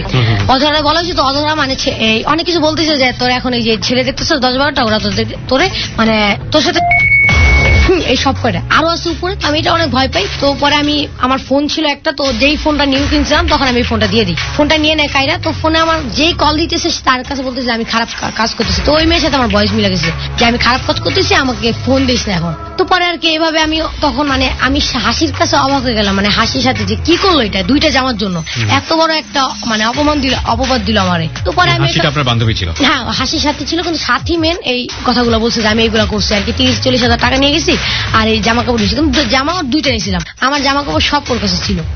তো আমি একটা নিউ জুতা কিনছিলাম 1500 টাকা দিয়ে, ওই জিনিসটা আমার জুতাটা রাখা দিচ্ছে। তখন আমি রোজা রাখছিলাম, তো আমি না খাই রোজা রাখছিলাম। তখন আমার মানে বুঝে দেখো আপু আমি রোজা রাখছি, তো দেখেন ভাই আপনি যদি মুসলমান হয়ে থাকেন তো আপনি আমার সাথে এটা কখনো করতে পারেন না, আমি রোজা রাখছি না খায়। তো পরে বলছে ঠিক আছে। পরে আমি ফোন দিয়া মানে আমি আল্লাহ করছি আমি বাইর হই আগে এখান থেকে। তো পরে আমি ওখান থেকে বাইর হয়েছি, তো আমি খালি পায়ে বাইর হয়েছি। এরপর আমি তো মানে বাসা ছাইলাম, তখন আমার কোনো জামা কাপড় ছিল না, শুধু এক কাপড় ছিল, 2টা সিট ছিল।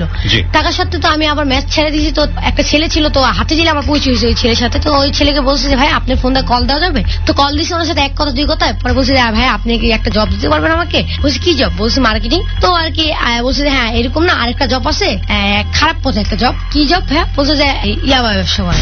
ইয়াবার ব্যবসা? হ্যাঁ, মানে ইয়াবা পাচার করে আর কি, এক জায়গায় তার তোমার মাধ্যমে ইয়াবা আনা নেওয়া করে। হ্যাঁ হ্যাঁ, মানে এটা আর আমাকে দেখে মানে আমি বয়স কম বিশ্বাস করবে না কেউ। হ্যাঁ মানে ছাত্রী ব্যাগ যদি পিছিয়ে রাখি তাহলে মানে বুঝার মতো কোনো সন্দেহই নাই। আর তারপর আর কি পরে বললাম যে রিস্ক যদি থাকে বলছে না এটা তোমার যদি তুমি পুলিশে ধরে তোমার ধরবে না তোমার গেট আপ রেখা। তোমার আচ্ছা ঠিক আছে। তো পরে ওই ভাইয়ের সাথে ওর যে বস তার সাথে মিট করে ওর বসের বস ওর সাথে মিট করে দিয়েছে। তো ওই ব্যবসার সাথে আমি জড়িত হই নাই কোনোভাবে। পরে কি হয়েছে বাসার বাইরে তো থাকতেছি। তো আমার একটা দিন কি হয়েছে মানে আমি যেদিন আর কি এই বাসার বাইরে আমি মেস থেকে আইসা পড়ছি তখন আমার টাফ হয়ে গেছে। তো আমি ভাবতেছি ওই দিন আমি কোথায় থাকবো। তো আর কি আমার মগবাজারে একটা হোটেল ছিল খাওয়ার হোটেল। তো ওখানে আমি চিনা জানা ছিল বলছি ভাই আপনার হোটেল থাকা যাবে বলছে কিভাবে থাকবো এখানে তো পুলিশও ঢুকতে পারে। তো তখন আমি দুইটা ছেলে ছিল তো আমি ওদেরকে বললাম যে ভাইয়া তোমরা তো থাকো আমরা সারা রাত গল্প করে হাতে দিলে। ওটা আবার মগবাজার ছিল মগবাজার ডাবার করছিল 12টা 1টা যখন বাজছে তখন একটা বাইক দিয়ে এক লোক আসতেছিল। তো ওনারা আমি আসলে তখন আমি ভাবছি চলো আমরা ঘাসের ভিতরে ঢুকে তখন তাহলে কেউ দেখতে পারবে না সন্দেহ করবে না। তখন ওই ভাইয়া বলতেছে যে হ্যাঁ তোমরা কোথায় যাও। পরে আমি বলছি যে ভাই এখানে বসতে চাই। শোনো তোমরা যে কি করতে যেত সেটা বুঝতেছি মানে এখানে রং ভাবতেছে ভাইয়াটা বলছে যে তুমি গাড়িতে উঠো মানে বাইকে উঠতে বলতেছে। আমি বলবো কেন ভাইয়া বসে উঠো। পরে আমি উঠে গেছি। আমি কিছু ভাবিও নাই যে না কি হবে ওনার সাথে উঠলে। তখন ওই ছেলেরা মানা করতেছে হিসাবে দিয়েছে। তো ভাইয়া বলছে যে বিস্তারিত বলছে তোমার কি হয়েছে সত্য করে বলো আর তুমি ওদের সাথে কি মানে উনি বলতে চাইতেছে ওনার বিষয়টা বলতে চাইতেছে। পরে বলছে যে ভাইয়া না আর সম্ভব না। তো উনি সারা রাত মানে 2টা 3টা তুই ঘুরা পরে এই মানে একটা হসপিটালে নিয়ে গেছে থাকা মানে উনি নাটক করে পরে ওইখানে আমাকে রাখছে সারা রাত উনিও ছিল। তো আর কি এখানে থাকার পর সকাল 5টার দিকে আমরা বাইরে হয়েছি ওইখান থেকে বাইরে বাইক দিয়ে আসা হাতে দিলে তো কথা বললাম। পরে আমি আর কি এই পরিচয় অনেক ধন্যবাদ আপনাকে আপনারা থাকলে হয়তো আমার ওই দিন রাস্তায় থাকতে তো বা কোনো ক্ষতি তো আমার হইতো। বলছে ঠিক আছে সমস্যা নেই। পরে উনি বলছে যে দেখো তুমি যত টাকা লাগে নাই লাগলে নিতে পারো কিন্তু আমাকে পারলে বইলো এটা করলে আমাকে বইলো। বলছি না ভাই আমি এটা করবো না। পরে উনি চলে গেছে। তো এইভাবে আর কি আরেকদিন বিশাল ভাইয়া যে ভাইকে বলছিলাম যে ইয়াবা ব্যবসার তো ওই দিনের পরের দিন মানে এই কদিন তো আমি থাকতে পারতেছি না আমি কোথাও জায়গা নেই আমি মেসেও নাই যে টাকা দেয় মানে অ্যাডভান্স টাকাটা ঢুকবো। তো বিশাল ভাই বলছে ভাই আমার এই প্রবলেম আমি বাসা পাইতেছি না বা বাসা ভালো পাইতেছি না এমন। তো ভাবছি চল আজকে রাত আমার সাথে থাকতে পারিস আমি কালকে মানে বাসায় সারাদিন আমি খুঁজে ফেলবো। তো আমি রাত্রে ভাইয়ের সাথে গেলাম। তো ওইখানে মানে এটা ছিল হলো রিং রোডের দিকে ছিল বৃষ্টি পড়তেছিল প্রচন্ড। তো বিশাল ভাইয়া তো একটা রুমে নিছে ওইখানে একটা ছেলে ছিল। তো এখানে মানে ভাইয়া 1000 টাকা নিছে ওই ছেলের থেকে। তো মানে ভাইয়া দেখি ওরে বড় ভাই মানে বিশাল ভাইয়া মানে সম্মানের সাথে কথা বলতেছে। তো ভাইয়া বলছে যে আমার একটা কাজ আছে আমি ঘন্টাখানিক লাগবে আমি আধা ঘন্টাও লাগবে না আমি আসবো। তখন আমার খটকা লাগলো একটু যে মানে টাকা দিল 1000 টাকা বিশাল ভাইয়াকে ছেলেটা। তো তখন মানে গেল তো ভাইয়া ওই ছেলেটা ভাত খাইতেছে আর কি খালি ঘরে এক রুমে আমি। তো বৃষ্টি পড়তেছে প্রচন্ড জোরে আর ও বক্সে অনেক জোরে গান আসছে মানে আমি যদি ওখানে মানে চিল্লেও তাও কেউ শুনতে পারবে না। তো ওইখানে মানে ওই ছেলেটা বলতেছে যে আঙিনে বুঝাইতে চেয়েছে যে আমার সাথে ওর কিছু করবে। তো খাইতেছে বলছে আমি ভাই খাবো না আপনি খান আপনি কেন বিরক্ত করতেছেন বারবার একটা কথা জিজ্ঞেস করা। পরে বলতেছে যে আমি বলি কে। পরে উনি আমার মানে জোর করে আমার হাতটা ধরে আমাকে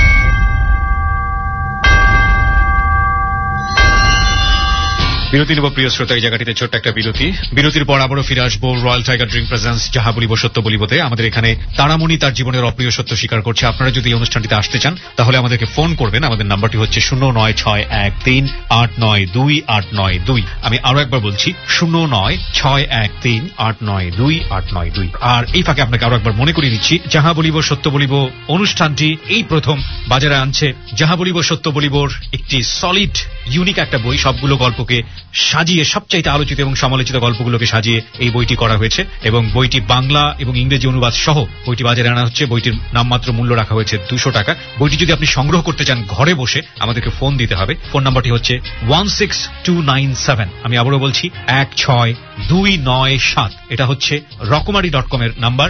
রকমারি.com এর এই নাম্বারে ফোন দিয়ে আপনাকে বলতে হবে আজ কেবরিয়া যাহা বলিব সত্য বলিব বইটি চাই। আপনি প্রি অর্ডার দিলে এই বইটি আপনার ঠিকানায় বাসায় পৌঁছে যাবে। সঙ্গে থাকুন ফিরে আসছি ঠিক 4 মিনিট পর। রয়্যাল টাইগার ড্রিঙ্ক প্রেজেন্টস যাহা বলিব সত্য বলিব। রয়্যাল টাইগার ড্রিঙ্ক প্রেজেন্টস যাহা বলিব সত্য বলিব। Recharge yourself.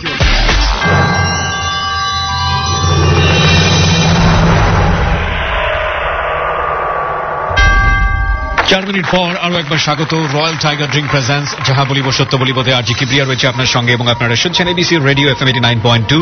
যারা এই অনুষ্ঠানটিতে এসে নিজের জীবনের অপ্রিয় সত্যগুলো লাখ লাখ মানুষের সামনে বলে এটা বোঝাতে চান যে তার মতো করে ভুল সমাজে যাতে আর কেউ কখনো না করে তারা আসতে পারেন আমাদের এই অনুষ্ঠানটিতে। আমাদের ফোন নাম্বারটি হচ্ছে 09613892892। আমি আরো একবার বলছি 09613892892। তারামণি যেখানটায় ছিলাম আমরা তারপর হ্যাঁ মানে তারপর ওই ভাইয়াটা আমাকে মানে 2 হাত ধরে জোর ফেলে। তো তখন আমি মানে বলতেছিলাম যে মানে কান্নাকাটি বলছিলাম যে ভাইকে আপনি এই কাজটা 1000 টাকা নিচ্ছে এই কারণে উনি এমন ভাবে আমার হাত পা লাগানোর কোনো শক্তি ছিল না। তো ভাই আজ আপনি এরকম কোনো কাজ করেন না আমার সাথে। তো এইভাবে কান্নাকাটি করতে আমি বলছি দেখেন ভাই আমি শিক্ষা দিব। তো পরে আমি আর কি মানে আমি মনে করছি যে ভাইয়া টাকা নিয়ে গেছে এই আমাকে এখানে দিয়ে গেছে, এইটা আমি ভাবছি। ওই টাইমে আবার ভাইয়া বাড়ি দিছে। তো তখন মানে দেখতেছে যে আমি কান্নাকাটি কাঁদতেছি। তো ওই ভাইটা খুলছে, যেই ভাই মানে আমাকে জোরাজোরি করছে সেই ভাই খুলছে। তো বিশাল ভাই আসছে বসে কান্নাকাটি করতেছে। তো পরে বলতেছে যে আমি ওই যে জায়গার কথা জিজ্ঞেস করছি যে বাড়ি কোথায়, এই কারণে কান্নাকাটি করতেছে। পরে বলছে যে না ও তো ওরকম মেয়ে না। তো মানে ভাইয়া কাছে এসে আমার কাঁধে হাত রেখে বলছে ভাইয়া কি হয়েছে। পরে আমি বলছি ভাই ও এগুলো করতেছে। পরে আমার সামনে ওরে মারছে। তো বড় বলছে যে আজকে যদি এইটা রাত না হইতো তাহলে তোর অবস্থা খারাপ ছিল। তো এই হয়ে কি তো পরে কিছুক্ষণ পর মানে উনি আমার জন্য আবার খাবার নিয়ে আসছে। তো আমি কান্নাকাটি থামাইছি না, মানে কি হইলো হঠাৎ করে আমার সাথে। আমি যেটা ভাবছিলাম দেখি না ভাইয়া আসলে ওই কারণে একটা কাজ করতে গেছিল। পরে আর কি ভাইয়া আমার সামনে ইয়াবা খাইছে। তো আমাকে বলছে তুই খাবি, আমি বলছি না ভাই আমি ইয়াবা খাই না। এই ফার্স্ট টাইম আমি দেখছিলাম যে ইয়া মানে এভাবে নাম শুনছি কিন্তু ইয়াবাটা কি এটা ফার্স্ট টাইম আমি দেখছিলাম। সারা রাত আমি মানে ওই ছেলেটা বাইরে ছিল, বাইরে মানে বাইরে আরেকটা রুম আছে ওই রুমে ছিল, আর আমি আর ভাইয়া রুমে ছিলাম। তো ভাইয়া আর কি আমাকে ওরকম কোনো আমাকে অফারও দেয় নাই, কোনো কিছু বলেও না যে এগুলো খারাপ কাজ করবে। ওই ছেলেটা মানে ভোর 5টা থেকে বাইরে হয়ে গেছে। তো নাকি আবার পুলিশে ধরছে ছেলেটাকে ইয়াবা ব্যবসার জন্য, যে ছেলেটা আপনার সঙ্গে ট্রাই করেছিল মানে কাজ করার জন্য। সো ওই ছেলেটাকে পুলিশে ধরছে, ভাইয়া শুনছে। তো 6টা বাজে। তো ভাইয়া আমাকে বলছে যে তুই থাক আমি আসি। পরে আমি আমার মতো আইসা পড়ছি। তো পরে আমি আর কি এইভাবে আমি মানে নানান ধরনের অনেক বিপদে জড়াইছি মানে একটা থাকা সত্ত্বে। পরে আর কি এইভাবে আমি একটা মেসে উঠি। তো আমার মানে বাসা কোন জায়গায় মানে আমি সেটেল হইতে পারতেছি না, মানে এই যে প্রবলেম মানে একটা মেয়ে থাকি রাস্তাঘাটে ছেলেরা ডিস্টার্ব করে। তো এইভাবে আর কি আমি মিডিয়াতে একটু জড়াইতেছিলাম। তো আমি মিডিয়াতে সম্পর্ক বুঝতেছিলাম ভালো কি মন্দ। মিডিয়াতে জড়াচ্ছিলে মানে কিভাবে জড়াচ্ছিলে? মানে মিডিয়াতে কাজ করার ইচ্ছা ছিল আমার অনেক। তো কিন্তু মানে মিডিয়াতে আমি কন্টিনিউ হইতে পারতেছিলাম না। তো যখন আমার মানে মাস শেষে টাকাটা দরকার হইতো তো হঠাৎ করে আমার টাকার প্রয়োজন ছিল, মানে তখন তো আমার কাছে টাকা ছিল। তখন আমি ওইটা দিয়ে আর কি কোনো মেসে উঠছে। আমি ওই মাস শেষ হওয়ার পর ওইখানে 3000 টাকা ছিল শুধু থাকা। তো ওইখানে আর কি আমার আরো 1500 ছিল। তখন আমি ওই মানে যেই ভাই সেকেন্ড টাইম আমাকে টাকা দিছে, তো ওই ভাইকে আমি বলছি ভাই আমার টাকা লাগবে এত। তো বলছে উনি মানে আঙিটাই বুঝেছে, বলছে ভাইয়া তুমি যে কোনো কিছু বলে আমি দিতে রাজি আছি। মানে উনি পরে আমি বুঝছে। তো বলছে যে কবে দিবে আমার। আমি বলছি তুমি আগে দাও আমাকে, আমার একটা প্রবলেম হয়েছে। তুমি রাজি হয়েছো বিষয়টা করতে? হ্যাঁ মানে আমি রাজি হয়ে গেছিলাম। তো পরে আমি রাজি হয়েছিলাম যে উনি আমার ফাইন। আমি ইন ডিটেইল জানতে চাচ্ছি না তোমরা কিভাবে কি করেছো এই কাজগুলো, তুমি আমাকে বলো যে তুমি এটাও শেষ পর্যন্ত এই ধরনের কাজগুলোর সাথে যুক্ত হলো। হ্যাঁ মানে ওনার সাথে আমার তারপর মানে এই সম্পর্কটা যাইতে হয়। তো পরে উনি আমাকে মানে এইভাবে টাকা দেয়। আমি এইভাবে মানে বেশ কয়েকজন মানুষের সাথে হয় এইভাবে। তো আসলে আমার এই পরে আর কি আসতে দিলে আমার ফ্যামিলি থেকে আমার বোন কল দেয়। তো বোন কল দেওয়ার পর আমার একটা ফ্রেন্ড ছিল। তো আমি মানে মিডিয়ার কম বেশ ভালো নায়ক নায়িকাদের সাথে আমার অনেক ইয়া ছিল, ডিরেক্টর প্রডিউসার আমার সাথে অনেক মানে ভালো সম্পর্ক ছিল। কিভাবে হলো তোমার সঙ্গে ভালো সম্পর্ক? এটা আর কি আস্তে আস্তে ছোট থেকে উপরে আমি এফডিসিতে যাইতাম। তো হাতিঝিলের দিকে মগবাজের দিকে কিন্তু মিডিয়ার পার্সোনাল মানুষরা বেশি বা কানাগোনা থাকে মিডিয়া কলির দিকে। তো এইভাবে আর কি হয় ভালো মানুষের সাথে পরিচিত হয়। তারপর মানে আমি কাজ করি কয়েকটা মিউজিক ভিডিও, তারপর শর্ট ফিল্ম এগুলোতে কাজ। মিউজিক ভিডিওতে তুমি কিভাবে কাজ পাও? এটা আর কি একটা ডিরেক্টরের মাধ্যমে। তারপর সেটা তুমি ডিরেক্টরের মাধ্যমে পেয়েছো আমরা জানি, বাট আমার কোশ্চেনটা হচ্ছে হাউ ইউ ম্যানেজ, তুমি ম্যানেজটা করো কিভাবে? ও মানে এটা ম্যানেজ তো তুমি মাত্র তোমার বয়স এখন 16 বছর। তুমি যে গল্পটা বলছো সেটা কত সালের গল্প তোমার মিউজিক ভিডিওতে কাজ করার? এটাই তো 3 মাস আগে। 3 মাস আগে। তো তাহলে তুমি 16 বছর বয়সে তোমার তো এখনো সেই লুক আসেনি যে তুমি মিউজিক ভিডিওতে কাজ করবা, নায়িকার রোলে কাজ করবা, অন্য কোনো রোলে কাজ করবা। তাহলে তোমাকে তারা কাজ কেন দিবে? না ওইটা ছিল কি you manage this work. So কিভাবে তুমি এটা ম্যানেজ করেছো? আমিও জানি না কেন কিভাবে ম্যানেজ করেছি। আমি তোমাকে অফার করে? হ্যাঁ ওইখানে অফার করা হয়েছে। তুমি কাজের জন্য যাও কোনটা আসলে? না আসলে ওইখানে খারাপ অফার করা হয়েছে, বাট আমি ওইখানে বুঝছি ভাই আমি এটা করতে পারবো না। তো এখানে আর কি তবু আর কি নিচে তো নেওয়ার পর আর কি এইভাবে আমি 2-3টা কাজ করি। তো পরে মাঝখানে তো এইভাবে ভালোভাবে চলতেছে আমার। তো আমি আসলে ওই কাজটা মানে ইনভেস্ট হই যে করি আমি ওই কাজটা। তো মানে আমার টাকা নাই, তো আমার টাকা তো লাগবে, হাত খরচা আছে একটা, ইভেন আমার এই মাসে যে ভাড়া পেড়া তো থাকেই। তো পরে আর কি এইভাবে চলতে থাকতেছে। তো হঠাৎ করে মানে আমার রোজার ভিতরে একটা মানে আমি মানে রামপুর হাতিঝিলে ওইখানে আড্ডা মারা হয়। তো ওইখানে আমি গেছি। তো ওইখানে যাওয়ার পর একটা মেয়ের সাথে আমার পরিচয় হয়। তো ওই মানে মেয়েটার নামটা আমি বলতে চাইতেছিলাম। তো ওই মেয়েকে আমি আসলে তখন থেকে মানে তার 2 দিন পর থেকে আমি ওই কল দিই। এর ভিতরে আর কি আমি মাঝে মাঝে ওই কাজটা করতেছি। তো মেয়ের সাথে আসলে আমি মেয়েটাকে এতটা ভালোবাসি, এটা মানে ফ্রেন্ডশিপ হিসেবে মানে ওরা ভালোবাসি। তো পরে আর কি মেসে উঠি নাই, তো ওর বাসায় গেছি। তো বলে যে দেখ তো প্রবলেম আমি বুঝতে পারি। তো পরে আর কি এইভাবে আর কি ওর সাথে কথাবার্তা হয়। এইভাবে আর কি ওই যে ভাই মানে ওই ভাইটা আবার আমাকে বলে মানে এইভাবে আমার অনেক এরকম আসতেছে, মানে যে এরকম বলতেছে যে প্রপোজাল আসতেছে যে হ্যাঁ করো, টাকা পাবা অনেক। তো পরে আমি আর কি এত করতেছি না, মাসে আমার মানে যেটা মাস শেষে হয় টাকা ওইটাই আমি করি। তো এইভাবে আর কি ওই কাজটা আমি বেশি ইনভলভ হয়ে যেতেছি, মানে এই ঘন ঘন ওই কাজটা আমার করা হইতেছে। তো আর কি আমার টাকা লাগতেছে আর কি।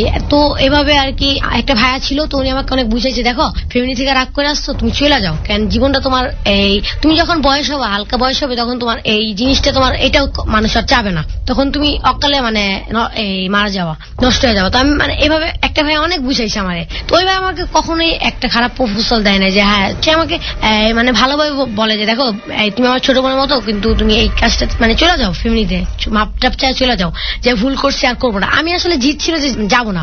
তো আমার ফ্যামিলিও মাঝখানে কল দেয়, কান্নাকাটি করে আমার বোন, যে আইসা পর আমার মানে আমি ছেলেদেরকে তার কথা বলে দিতাম যে আমি বিয়ে হয়ে গেছে, আমার ফ্যামিলি জানে যে আমার বিয়ে হয়ে গেছে, আমি এখান থেকে আসার পরে বিয়ে হয়ে গেছে, তো আমি ভালোই আছি, সুখে আছি, ভালো ঘরে বিয়ে হয়েছে, টাকা পয়সা আছে, কিন্তু আমি আসলে বই নেই, বললে হয়তো আমাকে বলতো যে যাইতে, আমি কথা বলি না, আমার মার সাথে আমি কথা বলি না। এই যে আসছি একবার আমার মার সাথে হয় না, হইলে আমার শুধু বোনের সাথে হয়েছে, ভাবির সাথে হয়েছে কথা।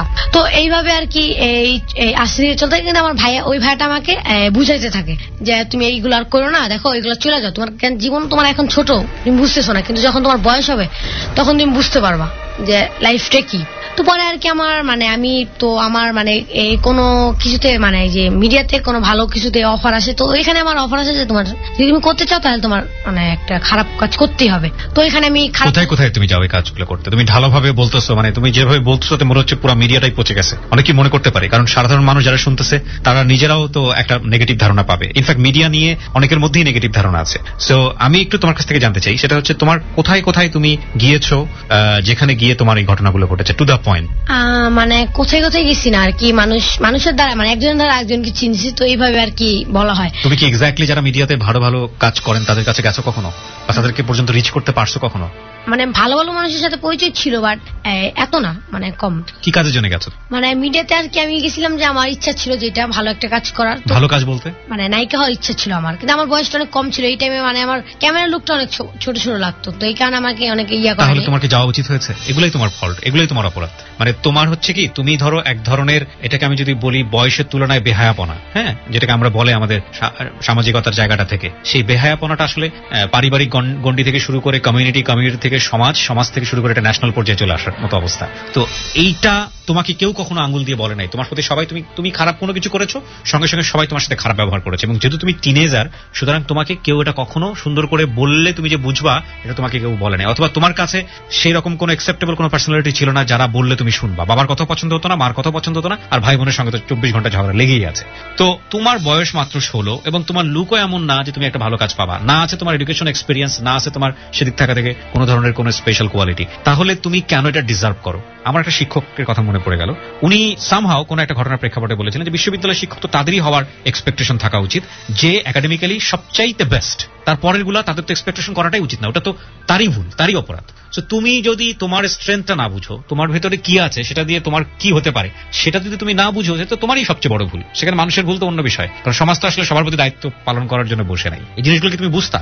আমি আজকে তোমাকে যে কথাটা বললাম এটা কি তুমি বুঝতা? তুমি কি এটা বুঝতা তুমি যে মিডিয়াতে কাজ করতে যাচ্ছ বা কাজ করার আগ্রহ তোমার মধ্যে আছে, এটার জন্য তুমি অ্যাপ্রোপ্রিয়েট না, তুমি উপযুক্ত না, এটা বুঝতা? আসলে তখন আমার এইগুলা কোনো চিন্তা ছিল না। কেউ তোমাকে বুঝাইছে এই বিষয়গুলো যাদের কাছে গেছো? না, কেউ বুঝাবে না, কারণ সে দেখবে যে তার সাথে তোমার একটা আলাদা রকমের সম্পর্ক হতে পারে, এখানে একটা ইন্টারেস্ট আছে, ওরও আগ্রহ আছে, ঠিক আছে, ফাইন, এভাবেই তো হয়, রাইট? ওকে, তুমি কি কি কাজ করার জন্য গেলা? বিভিন্ন জায়গায় নক দিছো এবং সবাই তোমাকে এই ধরনের কথাই বলছে যে এটা করতে হলে এটা করতে হবে, ওটা করতে হবে, ওটা করতে হবে। হ্যাঁ, এটাই আর কি বলছে। হ্যাঁ, তারপর তো আর কি এইভাবে আর কি আমি আসলে আমার হাতে জিলে আমাকে এক নামে সবাই চিনতো। হাতে জিলে? হ্যাঁ, হাতে জিলে। তারপর মানে আমার মানে হাতে জিলে এক নামে কি অর্থে চিনতো তোমার? না, এটা মানে আমি ওইখানে আমি আসলে এই মানে কয়েক মাসে আমি অনেক মানুষের চেনা হয়ে যাই, মানে কোনো খারাপ মানে না, কিন্তু আসলে চিনে ফেলে আমাকে। আমি সাইকেল ওইদিকে সাইকেল চালাই, আড্ডা মারি, অনেকে। সাইকেল তুমি পেলা কোথায়? সাইকেল আমি আসলে ওইখানে ফ্রেন্ড সার্কেল আছে, চাইলেই দিয়ে দেয়। আমি মানে অনেক বাড়ি সাইকেল চালাই, তো এখানে আমাকে অনেকেই চিনে। তো মানে বললাম যে আমি হাতে জিলে একটা মেয়ের সাথে পরিচয়, ও আমাকে বলছিল যে দেখ তার মানে তুই স্মার্ট হ, বা তুই চেঞ্জ হ, বা ওর বাসায় আমি যাইতাম, তো মানে এরকম ভাবে বুঝাইতো।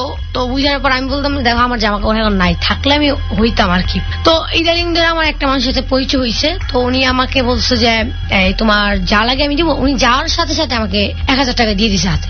তো দেওয়ার সাথে সাথে উনি বলছে যে মানে একটা রেস্টুরেন্টে বলছে যে দেখো তোমার কি লাগবে, তুমি হইলে যা লাগবে তুমি সব আমার কাছে চাইতে পারো। তো পরে ওনার সাথে গেলাম, আমি ওনার বাসায় গেলাম ওই দিন রাতেই। তো যাওয়ার পর উনি আমাকে ওইখানে আর কি ওনার সাথে আমি সারা রাত ছিলাম ওইখানে থাকা সত্ত্বেও উনি আমাকে টাকা দেয়। তো উনি আমাকে ওইখানে 3500 টাকা দেয়, আর ওই টাইম পরে 2 দিন পর আমাকে আবার 2000 টাকা পাঠায় দেয় বিকাশে, যে আমার ভাড়া। তো আবার ওনার সাথে তো ওই টাইমে উনি বলছে দেখো তুমি কারো কাছে যাও না, যেটা হয়েছে লাইফে ভুল করছো, কিন্তু তুমি এই যদি চাও আবার এই পড়ালেখা করতে পারো। উনি মানে আমাকে আবার নতুন জীবন দিবে এইভাবে এইটা চিন্তা ভাবনা করতেছে। তো পরে আর কি এইভাবে আমি আরেকটা নতুন মেসে উঠি। তো ওইখানে এইভাবে 2-3 মাস ধরে থাকতেছি। ওইখানে মানে আমাকে বলে যে তুমি কি অন্যরকম কাজ করো? বলছি জি না আপু, আমি অন্যরকম কোনো কাজ করি না। তো পরে এইভাবে আর কি আমি আসলে এই কাজটার ভিতরে বেশি ইনভলভ হয়ে যেতেছি। মানে আগে ছিল যাও মাসে 2-3 বার, এখন আর কি আমার এমন হতে পারে যে 2 দিন পর পর বা 3 দিন পর পর রেগুলার হয়ে যেতেছে। এবং এগুলো সবাই পরিচিত কাস্টমার? হ্যাঁ পরিচিত। তো আর কি যে এইভাবে আর কি চলতেছিল। তো মানে আমার ফ্যামিলি আমাকে বলে যে মানে ফ্যামিলিতে কথা হয় না, আমার বোনের সাথে যা হয়েছে তো কান্নাকাটি। তো এর ভিতরে আমার মানে অনেকেই চিনে, মানে এই বাড্ডার দিকে, তারপর এই হাতিঝিলের দিকে, মগবাজার দিকে, মানে এই আশপাশের দিকে আমাকে অনেকেই চিনে, মানে চিনা পরিচিত আমি হয়ে গেছি। এই জিনিসটা আমার প্রফেশনাল হয়ে গেছে যে এই জিনিসটা করে। আমার আসলে চিন্তা হলো যে মানে আমি না পেলাম ফ্যামিলিতে কোনো মানে ভালো একটা জিনিস, ফ্যামিলি আমাকে কি দিতে পারছে? না পারলো যে আমাকে পড়ালেখা শিখাই দিল, না কোনো একটা ভালো পজিশন দিল, বা আমি মানে কোনো কিছু পাইলাম না, ভালো একটা জিনিসও পাইলাম না। তো আমি আসলে কখন আর কি আমার মনের কষ্ট কাউকে বলতে পারি নাই। তো আজকে এখানে বললাম আর কি। না সেটা তুমি বললা, কিন্তু তুমি কি তোমার ভুলের জায়গাটা বুঝতে পারছো?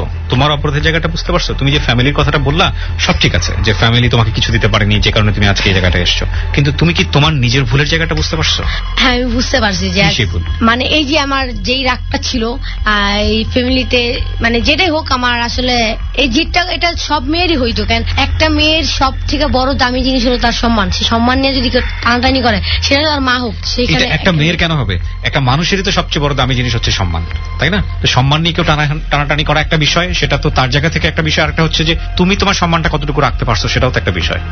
সেটা কিন্তু আমি আসলে ভাই আমার এই কারণে আসলে আমার অনেক খারাপ লাগছিল। আমি চাইছিলাম যে এটা প্রমোশনাল, আমি যখন বাইরে হয়েছি বাসা থেকে ওই টাইমে এটা প্রমোশনাল করে ফেলবো। যদিও বিষয়টা শুনতে অনেক খারাপ লাগবে, তারপরেও একটা কথা বলি প্রিয় শ্রোতা, যাহা বলিব সত্য বলিবতে আজকে 16 বছরের তারামণি এখানে এসছে। তারামণি ওর নিজের নাম না, ওর পরিচয়টা আমরা কোনোভাবেই যেন ফ্ল্যাশ না হয় সেভাবে আমরা প্রচার করছি গল্পটা। তারামণির মতো অনেক মেয়ে আমাদের সমাজে আছে যারা পরিবার থেকে রাগ করে বের হয়ে যায়। তারামণি তো একেবারে লোয়ার ক্লাস ফ্যামিলির, একটা লোয়ার ক্লাস ইকোনমিক দিক থেকে আমি যদি বলি, আপার ক্লাসের আছে, মিডল ক্লাসের আছে, কিন্তু সামহাও একটা পর্যায়ে গিয়ে যখন সহায় সম্বল সবকিছু হারিয়ে ফেলে, যখন ওই মেয়েটার নিজের পায়ে দাঁড়ানোর সুযোগ থাকে না, কিংবা ওই মেয়েটাকে ইকোনমিক্যালি সাপোর্ট দেবার কেউ থাকে না, এবং ওই মেয়েটা ফ্যামিলিতে যাবার কোনো পথ খুঁজে পায় না, একটা আশ্রয় খুঁজে পায় না, তখন এই মেয়েরা সাধারণত বাধ্য হয় এই ধরনের কাজ করার জন্য। এবং আপনি দেখবেন যদি আপনার কখনো এই যে আমাদের বিভিন্ন রকমের স্টোরি বের হয়, সেই সব জায়গাগুলোতে আপনি যদি কখনো খুঁজে বের করেন যে একটা মেয়ে কতটা বাধ্য হলে এরকম একটা মানে কাজে যায়, যখন আপনি দেখবেন তার ব্যাকগ্রাউন্ডে স্টাডি করবেন, তখন দেখবেন যে কেসটা আসলে মোর অর লেস সেম। কিন্তু এখান থেকে যদি বিষয়টা এরকম হয় যেটা নিজের অপরাধের কারণেই হচ্ছে, তাহলে কিন্তু খুব সেটা দুঃখজনক। আজকে যে এখানে এসেছে 16 বছর, ও বয়প্রাপ্ত না, ওকে সুন্দর করে বোঝানোর দায়িত্বটা পরিবারেরই ছিল। কিন্তু টিনেজারদের জন্য আজকের এপিসোডটা অনেক বেশি ইম্পর্টেন্ট, কারণ এই সময়টাতে ইমোশন অনেক বেশি থাকে।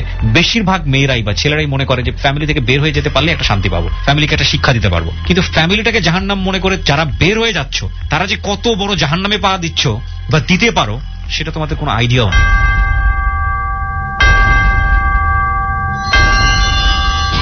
আমরা ছোট্ট একটা বিরতি নেব।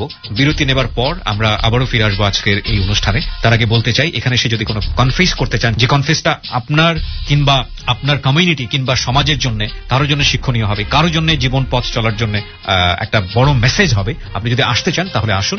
আমাদের এখানে ফোন নাম্বারটি হচ্ছে 09613892 আমি আবারও বলছি 09613892 ফোন করার পরে নাম এবং সেল নাম্বারটি স্পষ্ট করে বলবেন, এবং ফোনটা অটো রেকর্ড হয় এখানে। প্লিজ কেয়ারফুলি মনোযোগ দিয়ে শুনবেন। ফিরে আসছি 5 মিনিট পর। রয়্যাল টাইগার ড্রিঙ্ক প্রেজেন্টস যাহা বলিব সত্য বলিব। রয়্যাল টাইগার ড্রিঙ্ক প্রেজেন্টস যাহা বলিব সত্য বলিব। Recharge yourself.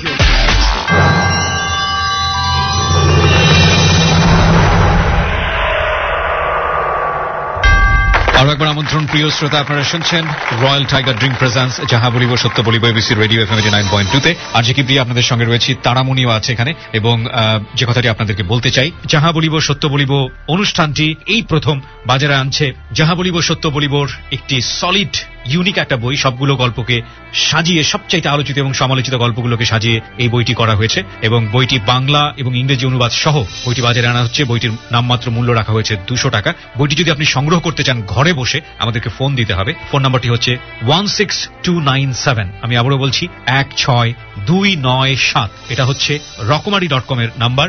রকমারি.com এর এই নাম্বারে ফোন দিয়ে আপনাকে বলতে হবে আর জিকে দিয়ে যাহা বলিব সত্য বলিব বইটি চাই। আপনি প্রি অর্ডার দিলে এই বইটি আপনার ঠিকানায় বাসায় পৌঁছে যাবে। ওকে, আমরা কথা না বাড়িয়ে তারামণির কাছে আবার ফিরছি। তারামণি, যেখানটায় ছিলাম একেবারে শেষের দিকে আমরা চলে এসেছি, আমরা জানি, বলো। তো এইভাবে চলতেছিল। তো হঠাৎ করে আমার সেকেন্ড টাইম যে ভাইয়াটা আমাকে সাহায্য করছিল টাকার জন্য, তো ওই ভাইয়ের সাথে আবার আমার কন্ট্যাক্ট শুরু হয় যে হ্যাঁ। পরে ভাই আমাকে বলে যে তুই আসতে পারিস। পরে আমি ভাইয়ের সাথে দেখা করি। তো একটা খাবার হোটেলে খাওয়া দাওয়া করি, দুপুরে লাঞ্চ করি। তো করার পরে আর কি ভাই আমাকে বলে যে তুই যাবি এই হোটেলে, আবাসিক হোটেলে, ওইখানে যাইতে হবে। তার আগে আমি খাওয়া দাওয়া করছি। দেখো ভাইয়া, তুমি তো স্বার্থ ছাড়া, পৃথিবীটার মানুষগুলো এমন, ভাইকে আমি বলতেছি যে স্বার্থ ছাড়া কেউ কাউকে 2 টাকাতে সাহায্য করে। তুই এটা কি বুঝাইতে চাস? এইটাই বুঝাইতে চাইতেছি যে তুমি কোনো স্বার্থ ছাড়া আমাকে আজ পর্যন্ত 2 টাকা দেওয়া নাই। বলছে যে ঠিক আছে, তুই কি এখন যাইতে চাইতেছিস? না, আমি বলছি যে না, আমি তোকে এখানে আনছিলাম এগুলো বলতে। পরে এখন এইভাবে উনি আমাকে টাকা দিয়েছিল 500, দেওয়ার পর ভাড়া দিছিল। তো পরে উনি চলে গেছে খাওয়া দাওয়া করে। পরে তার 4 দিন পর আমি আবার কল দিছি ভাইয়াকে। তারপর বলছে ভাইয়া থাক, ওই দিনকার যা হয়েছে আমার অনেক খারাপ লাগছে, তো তুমি আসো। ওইটা ছিল ফকিরাফুল মোড়। তো এখানে আর কি আমি গেলাম 4 দিন পর। তারপর ভাইয়া বললো যে টাকা পয়সা নাই। আমি বলছি তাও আসো, সমস্যা নেই। তো এখানে আর কি ভাইয়া পরে টাকা দিল। পরে আর কি এখান থেকে আইসা পড়ি। তো পরে আর কি ওই ভাইয়ের সাথে পরে আবার এর কয়েকদিন পর আর কি আমার বাসায় প্রবলেম হয়। তো আর কি আমি বলি যে ভাইয়া আমার তো একটু থাকায় প্রবলেম হইতেছে, তুমি হোটেলে কি থাকা যাবে? বলছে হ্যাঁ থাকা যাবে। তো পরে আমি আবার একদিন রাত্রে থাকার জন্য গেলাম। এটা আবার কয়েকদিন পরে, কিছুদিন পর আবার হয়েছে ঘটনাটা। তো যাওয়ার পর আমি এখানে থাকলাম। তো পরে আমি সকালে এসে বললাম আমার মতো। তো এইভাবে আর কি ওই টাইমে আমার ভাইয়ের সাথে আমার হইতেছে। তো পরে ফ্যামিলি আমাকে আমার বাসা থেকে কল দেয়। পরে আমি হঠাৎ করে ভাবলাম যে এইগুলো আমি করবো না, আমি ভালো হয়ে যাই। তো ফ্যামিলি তো কোনো জায়গা থেকে কিছু পাইলাম না, তো আমি ভালো হয়ে জব করবো।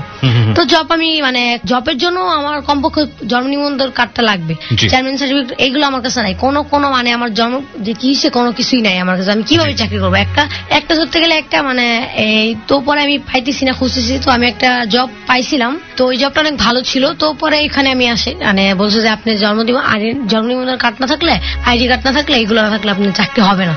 তো ওইখানে আমি আসলাম। তো এইভাবে আর কি চাকরি আমি করতে চাইছিলাম, বাট পাইনি চাকরি। আমি চাইছিলাম যে এগুলো কয়দিন করবো, আর যদি আমি জব করে 2 টাকা কষ্ট করে কামাই, তখন আমার তাও এটা সৎ পথে খরচ করে করবো। তো এর আগে আমার আমি কয়েকটা রিলেশনে জড়াই, প্রেম করি, কিন্তু আসলে কাউকে মন থেকে লাভ করি নাই। কিন্তু আবার ভাইয়া গেছে ওদের সাথে রিলেশনটা। তো এইভাবে আর কি আমি জবের জন্য এখনো ট্রাই করতেছি, বাট জব পাইতেছি না ভালো আর কি। ওকে, সো তোমার চলে কিভাবে? তুমি এতদিন যাবত বাইরে আছো, তোমার চলে কিভাবে? এই তো প্রফেশনাল, এটা আমি করতেছি।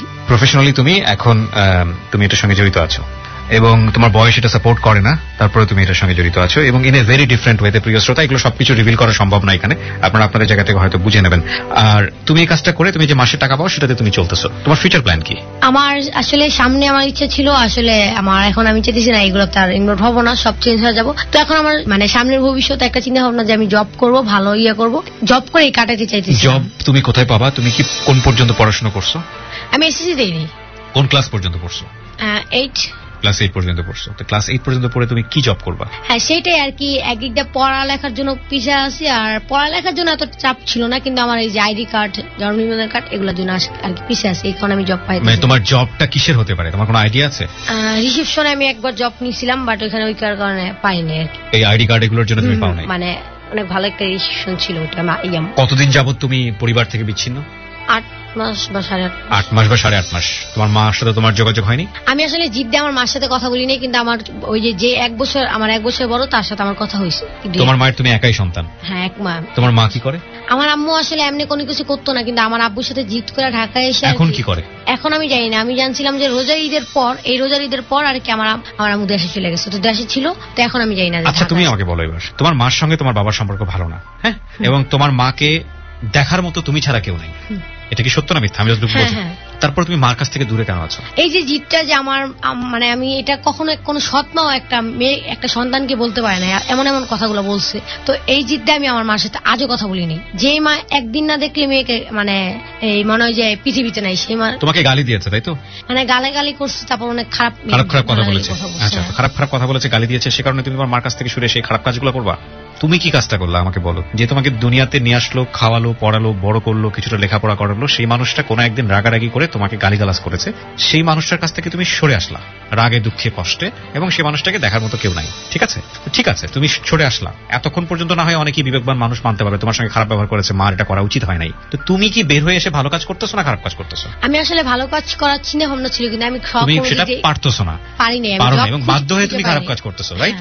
ওকে, সেটাই তো বিষয়। তাহলে আমার তো সেটাই কথা, যেখানে থেকে তুমি ভালো হতে পারলা না, সেখান থেকে বের হয়েও তো তুমি ভালো হতে পারলা না, এবং তুমি যে ভবিষ্যতের দিকে যাচ্ছ সেটাকে তুমি দেখতে পাও না, কারণ তোমার বয়স মাত্র 16 বছর। তোমার কাছে দুনিয়াটা কিন্তু এখন, আমি জানি না তোমার কাছে ব্যক্তিগতভাবে কিরকম, বাট এই 16 বছর বয়সটা যেহেতু পার হয়ে এসেছি, এই বয়সটা কোনো হিসাব নিকাশ করতে পারে না। এই বয়সটা হিসাব নিকাশের বয়স না। ইনফ্যাক্ট হিসাব নিকাশ মানুষ তখনই করা শুরু করে যখন আলটিমেটলি একটা মানুষ সংসারী হয়, বিশেষ করে ছেলেদের ক্ষেত্রে। যখন একটা মানুষের সামনে একটা ফিউচার প্ল্যান থাকে, ফিউচার গোল থাকে, যখন ওই মানুষটা বুঝতে শেখে যে আমার উপরে অনেকগুলো মানুষ নির্ভরশীল, তখন মানুষ হিসাব নিকাশ করে। তার আগ পর্যন্ত মানুষ হিসাব নিকাশ করে না। তো সেদিক থেকে আমার কেন জানি মনে হচ্ছে তোমার এই ধরনের কোনো দায়বদ্ধতাই নাই, সুতরাং তোমার হিসাব নিকাশেরও কোনো বিষয় নাই। আমরা অনেক বিষয় জানি। এখানে ঢাকা শহরে যদি লেখাপড়া কেউ করতে চায়, লেখাপড়া করার মতো জায়গা আছে, ফুটপাতে অনেক স্কুল আছে। কখনো চেষ্টা করেছো? না, ফুটপাতে তুমি চেষ্টা করো নাই। তুমি চেষ্টা করছো কি, এই ভাইয়ার পিছনে যাওয়া, ওই বোনের পিছনে যাওয়া, এবং মিডিয়াতে গিয়ে একটা দুইটা মিউজিক ভিডিও করা, এটা করা, ওটা করা। তোমার এই কথাগুলো শুনতে ভালো লাগতেছে না আমি জানি, কিন্তু এটা হার্ড ট্রুথ। এগুলো তোমাকে কোনোদিনও কোনো ফিউচার দিবে না। এটা তুমি বিশ্বাস করো। তুমি যদি বিশ্বাস করো তাহলে তুমি বেরোতে পারবে এখান থেকে। আর তুমি যদি বিশ্বাস না করো তাহলে তোমাকে কোনো না কোনো ভাবে আরো বড় মাপের ভিকটিম হইতে হবে। তার আগ পর্যন্ত তুমি রিয়ালাইজ করতে পারবে না। This is the ultimate truth. আমি বেরোতে চাইতেছি, মানে আমি, কিন্তু তুমি বেরোতে পারতেছো না। আমি আসলে পাইতেছি না কোনো। তুমি ড্রাগ অ্যাডিক্ট না, তুমি বেরোতে পারবে না কেন? আমি মানে জব খোঁজার চেষ্টা করতেছি, বাট পাইতেছি না আমি কোনো। যারা আজকে রেডিওটা শুনছেন তাদের সবার প্রতি সম্মান রেখে বলতে চাই, ওর প্রতি রাগারাগি করাটা কিন্তু আমাদের উদ্দেশ্য না। অনেকেই ওর প্রতি অনেক বেশি রেগে যাচ্ছেন, এটা উদ্দেশ্য না। কিন্তু আপনার ফ্যামিলিতে যদি এরকম একটা সন্তান থাকতো, আপনি তাকে সহজেভাবে বোঝাবেন না, আপনি তাকে প্রতি রাগ করবেন, গায়ে হাত তুলবেন, অন্যায় অত্যাচার করবেন, আরো বেশি ক্ষিপ্র করবেন। এবং আমাদের এখানে এই সময় সুইসাইড করা এক ধরনের ফ্যাশন হয়ে গেছে। হয়তো সেই বাচ্চাটা এক সময় সুইসাইড করবে, যেটাও অনেক সময় প্ল্যান করেছে। এদের ক্ষেত্রে বারবার ব্রেইন স্টর্ম করা, বারবার এদেরকে বোঝানো, এদের সামনে একটা গোল সেট করে দেয়া যে তুমি এখন এই জায়গাটায় আছো, তোমার জীবনের এমটা কি। ও ফাইন্ড আউট করবে যে আমার জীবনের এমটা হচ্ছে এইটা। ওকে ওই কাজটাতে যদি ভালো করতে হয় তাহলে কি করতে হবে, সেই জায়গাটায় ওকে হেল্প করা। কেউই যেচে ইচ্ছা করে খারাপ কাজ করে না ভাইয়া। সেই জায়গাটা থেকে আমি আপনাদেরকে যেটা বলতে চাই, প্রত্যেকটা স্টোরির পেছনে একটা শক্তিশালী ব্যাকগ্রাউন্ড থাকে। ও যতটাই, এই মেয়েটা তারামণি যতটাই রাফ এবং টাফ হোক না কেন, তারামণির সুন্দর একটা স্বপ্ন আছে। প্রত্যেকটা মানুষেরই সেটা থাকে। এই ধরনের বাচ্চাদেরকে মানুষ করার ক্ষেত্রে যেটা করা যেতে পারে, ওদেরকে জোর জবরদস্তি করে কোনো কিছু চাপিয়ে না দিয়ে ওদেরকে স্বপ্নের দিকে ধাবিত করা, ঠেলে দেওয়া, ওকে ব্যস্ত করে দেয়া। সবার দ্বারা হয়তো সবকিছু হয় না, সুতরাং ওকে ব্যস্ত করে দিলে অটোমেটিক্যালি ওর কাছ থেকে ভালো কিছু আসতো, কিন্তু সেটাও হয় নাই। এবং আজকে তারামণি যে জায়গাটায় দাঁড়িয়ে আছে, এই তারামণির ভবিষ্যৎ অন্ধকার নিশ্চিতভাবেই বলা যায়, যদি তারামণি এখান থেকে নিজেকে ফিরিয়ে না নিয়ে আসে। তুমি 16 বছর বয়স তোমার, রাইট? এখনো তোমার সময় আছে। তুমি চাইলে এখান থেকে ফিরে গিয়ে মার কাছে গিয়ে নিজের ভুল বুঝতে পেরে, লেখাপড়া করে, নিজেকে নম্রভদ্র করে তুমি তোমার জায়গাটাকে স্টাবলিশ করতে পারো। যদি তুমি সত্যি সত্যি মনে করো যে না তোমার জীবনে একটা সুন্দর একটা সময় তোমার দরকার, আর যদি সেটা তুমি মনে করো যে না তোমার বয়স আছে, এখন তুমি অনেক কিছু করে ফেলতে পারবা, তোমার সামনে একটা তুমি রঙিন স্বপ্ন দেখতেছো, তাহলে ইউ আর ইন ডার্ক, অন্ধকারের দিকে পা বাড়াচ্ছ। ভাই আমি যাই কিছু হোক, মানে আমি ফ্যামিলিতে কখনো আর যাইতে চাইতেছি না। মানে যদি হয়, যদি পারি তাহলে ভালো পথে আমি যাবো, ফ্যামিলির কাছে আমি কখনো। ফ্যামিলির বাইরে তুমি কোথায় ভালো পথ পাবা? কে তোমাকে আশ্রয় দিবে? আজকের এই অনুষ্ঠানটা প্রচার হওয়ার পর অনেকেই আসবে তোমাকে নেবার জন্য। আমি কোনোভাবে তাদের সঙ্গে তোমাকে যোগাযোগ করাবো না। অনেকেই এরকম আসেন, এরকম স্টোরি প্রচার হওয়ার পর অনেকেই আসেন বিয়ে করার জন্য। আমার মনে আছে, আমি জানি না আপনারা শুনেছেন কিনা, হ্যালো 8920 বর্ষা নামের একটা স্টোরি গিয়েছিল 21 কিংবা 22তম এপিসোডে। বাংলাদেশের ইতিহাসের সবচেয়ে রেডিও ইন্ডাস্ট্রির সবচেয়ে সারা জাগানো এপিসোড ছিল ওটা। এবং টু বি অনেস্ট, এটা আমার একদম পার্সোনাল ওপিনিয়ন, এখনো আমি সেই গল্পটা নিয়ে কথা শুনি। এরপরে আমাদের রেডিওর সামনে লাইন ধরেছিল, ওখানে একজন মসজিদের ইমামও ছিল, সে বর্ষাকে বিয়ে করতে চায়, কিন্তু আমরা কারোর সাথে তাকে যোগাযোগ করেনি এই কারণে যে একটা স্টোরি শুনে, 2 ঘন্টার একটা গল্প শুনে অনেক বেশি ইমোশন জেগেছে। বাকি বাস্তবতা কিন্তু অন্যরকম। সংসার যখন শুরু হবে তখন সেটা অন্যরকম। তোমাকে হেল্প করার জন্য অনেকেই আসবে, কিন্তু যখন তুমি একসাথে থাকা শুরু করবা, তোমার ভিতরের ফল্টগুলো যখন চোখে পড়বে, যখন তোমাকে গালি দেওয়া শুরু করবে, যখন তোমাকে উল্টাপাল্টা কথা বলা শুরু করবে, তখন তোমার মানুষের কাছে থাকতে ইচ্ছে করবে না। তখন তুমি ওখান থেকে ইজিলি বের হয়ে যাবে, কারণ সে তোমার বাপও না মাও না। এরকম ভাবে প্রতি মুহূর্তে তুমি চেঞ্জ করবা, যেটা তোমার হইছে অলরেডি। কখনো ওই ভাইয়ার কাছে, কখনো ওই ভাইয়ার কাছে, কখনো ওই বোনের কাছে, কখনো অমুক পাতানো বোনের কাছে, এবং হাতের জিলে তুমি এখন পরিচিত মুখ হয়ে গেছো। আলটিমেটলি কি দাঁড়াচ্ছে ফিউচারটা জানি না, আমার সামনে ভবিষ্যৎ কি, কিন্তু আমার চিন্তা ভাবনা আছে যে আমি এই পথ থেকে বাইরে এসে পড়বো। বাট হাউ, কিভাবে? আমার চিন্তা ভাবনা আছে যে আমি একটা ভালো জব করব, কিন্তু জব আমি যতদিন পাইতেছি না, তো আমি তো আসলে এটা ছাড়া আর কোনো ইয়া নাই যে আমি জব পাওয়ার পরই তো এখানে ইয়া করে ফেলবো না। এটা তোমার জন্য শুভকামনা থাকলো, তোমার বিশ্বাসের প্রতি আমাদের রেসপেক্ট আছে। তুমি যদি একটা ভালো জব পাও, সেই জবটা করে যদি তুমি লেখাপড়া করে যদি মানুষের মতো মানুষ হতে পারো, কেউ যদি তোমাকে পিতৃত্বের স্নেহে মাতৃত্বের স্নেহে বড় করে, তাদের জন্য আমাদের দোয়া থাকবে। কিন্তু আমার কেন জানি মনে হয়, আমি যতগুলো অভিজ্ঞতার মুখোমুখি হয়েছি এই স্টোরিগুলো শুনতে গিয়ে, আমার কেন জানি বিশ্বাস করতে খুব কষ্ট হয় যে সত্যি সত্যি আসলে সেটা সম্ভব কিনা ফ্যামিলির বাইরে গিয়ে। অন্তত একটা মেয়ের জন্য আমাদের সমাজে এটা খুবই খুবই ভয়াবহতম কঠিন এবং সম্ভাবনা 99% জিরো। ওকে, তোমাকে অনেক ধন্যবাদ, তুমি এখানে আসছো, তোমার ভিতরে কিছুটা হলেও চৈতন্য আছে। ডক্টর তাজুল ইসলাম, আপনার কি বলার আছে? খুব ছোট করে একটু জানতে চাই আপনার কাছ থেকে। এতক্ষণ তো শুনলেন, বিশেষ করে এই টিনেজার বয়সের বাচ্চাদের সাইকোলজি নিয়ে, যেই ওরা যে স্বপ্নটা দেখে, যে ড্রিমটা দেখে, রিয়েলিটি তো আলাদা, কি বলবেন আপনি?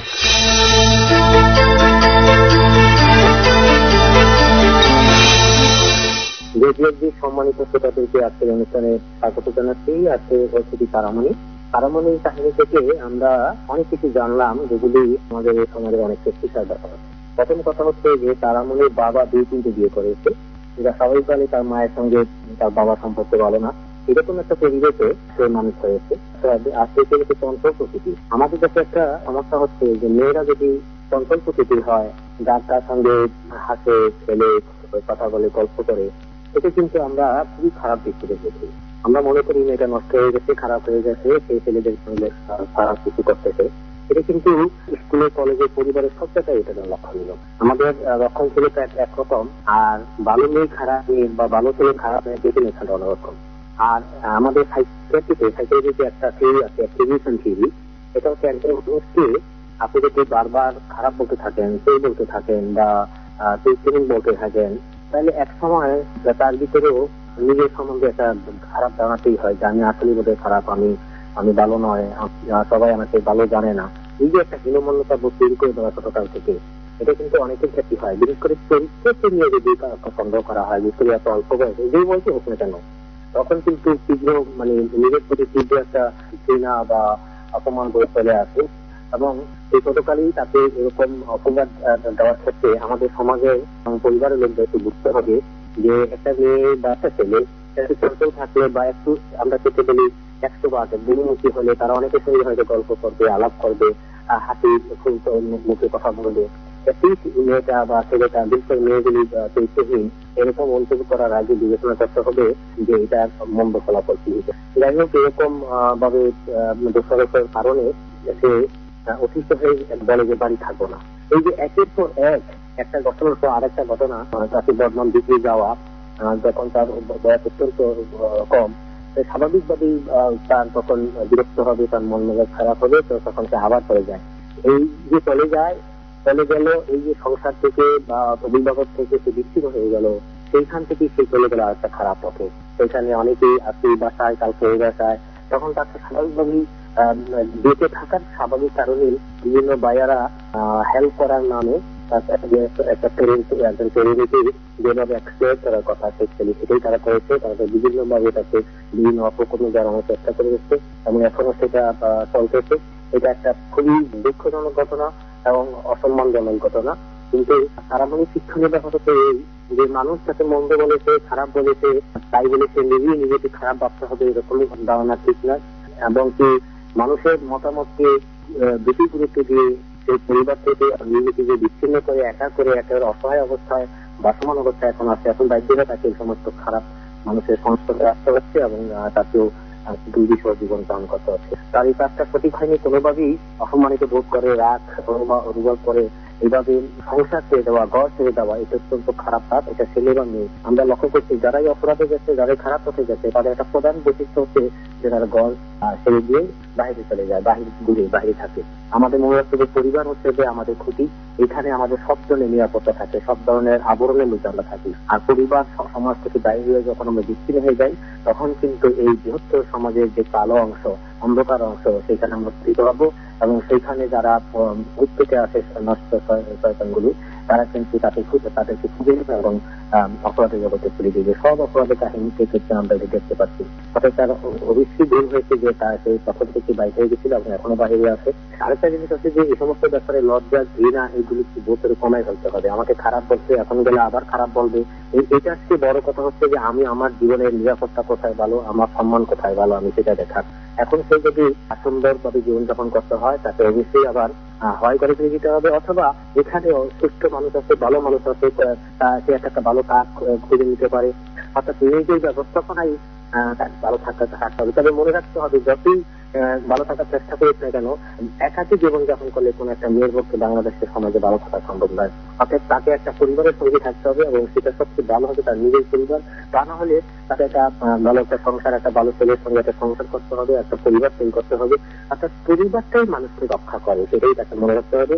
আর আবারও আমি সমাজের কথা বলি, মানুষের কথা বলি, যে মানুষকে হঠাৎ করে এভাবে খারাপ বলতে যাওয়াটা এটা এক ধরনের অন্যায়, এটা একটা পাপ। মানুষকে খারাপ বলা মানেই সে মানুষকে আরো বেশি খারাপের পথে তুলে দেওয়া। বিশেষ করে মেয়েদের চরিত্র এইভাবে বলা হয়, শুধু কেবল কথা বলে, গল্প করলে, আলাপ করলে একটা মেয়ে নষ্ট হয়ে গেল, খারাপ চরিত্র হয়ে গেল, এই ধারণা যাতে আমরা না করি এবং এইভাবে একটা ভালো মেয়েকে অতিষ্ঠ করে তাকে যেন পাপের পথে বা বিপথে ঠেলে না দিই। অনেক অনেক ধন্যবাদ আপনাদের সবাইকে। ধন্যবাদ।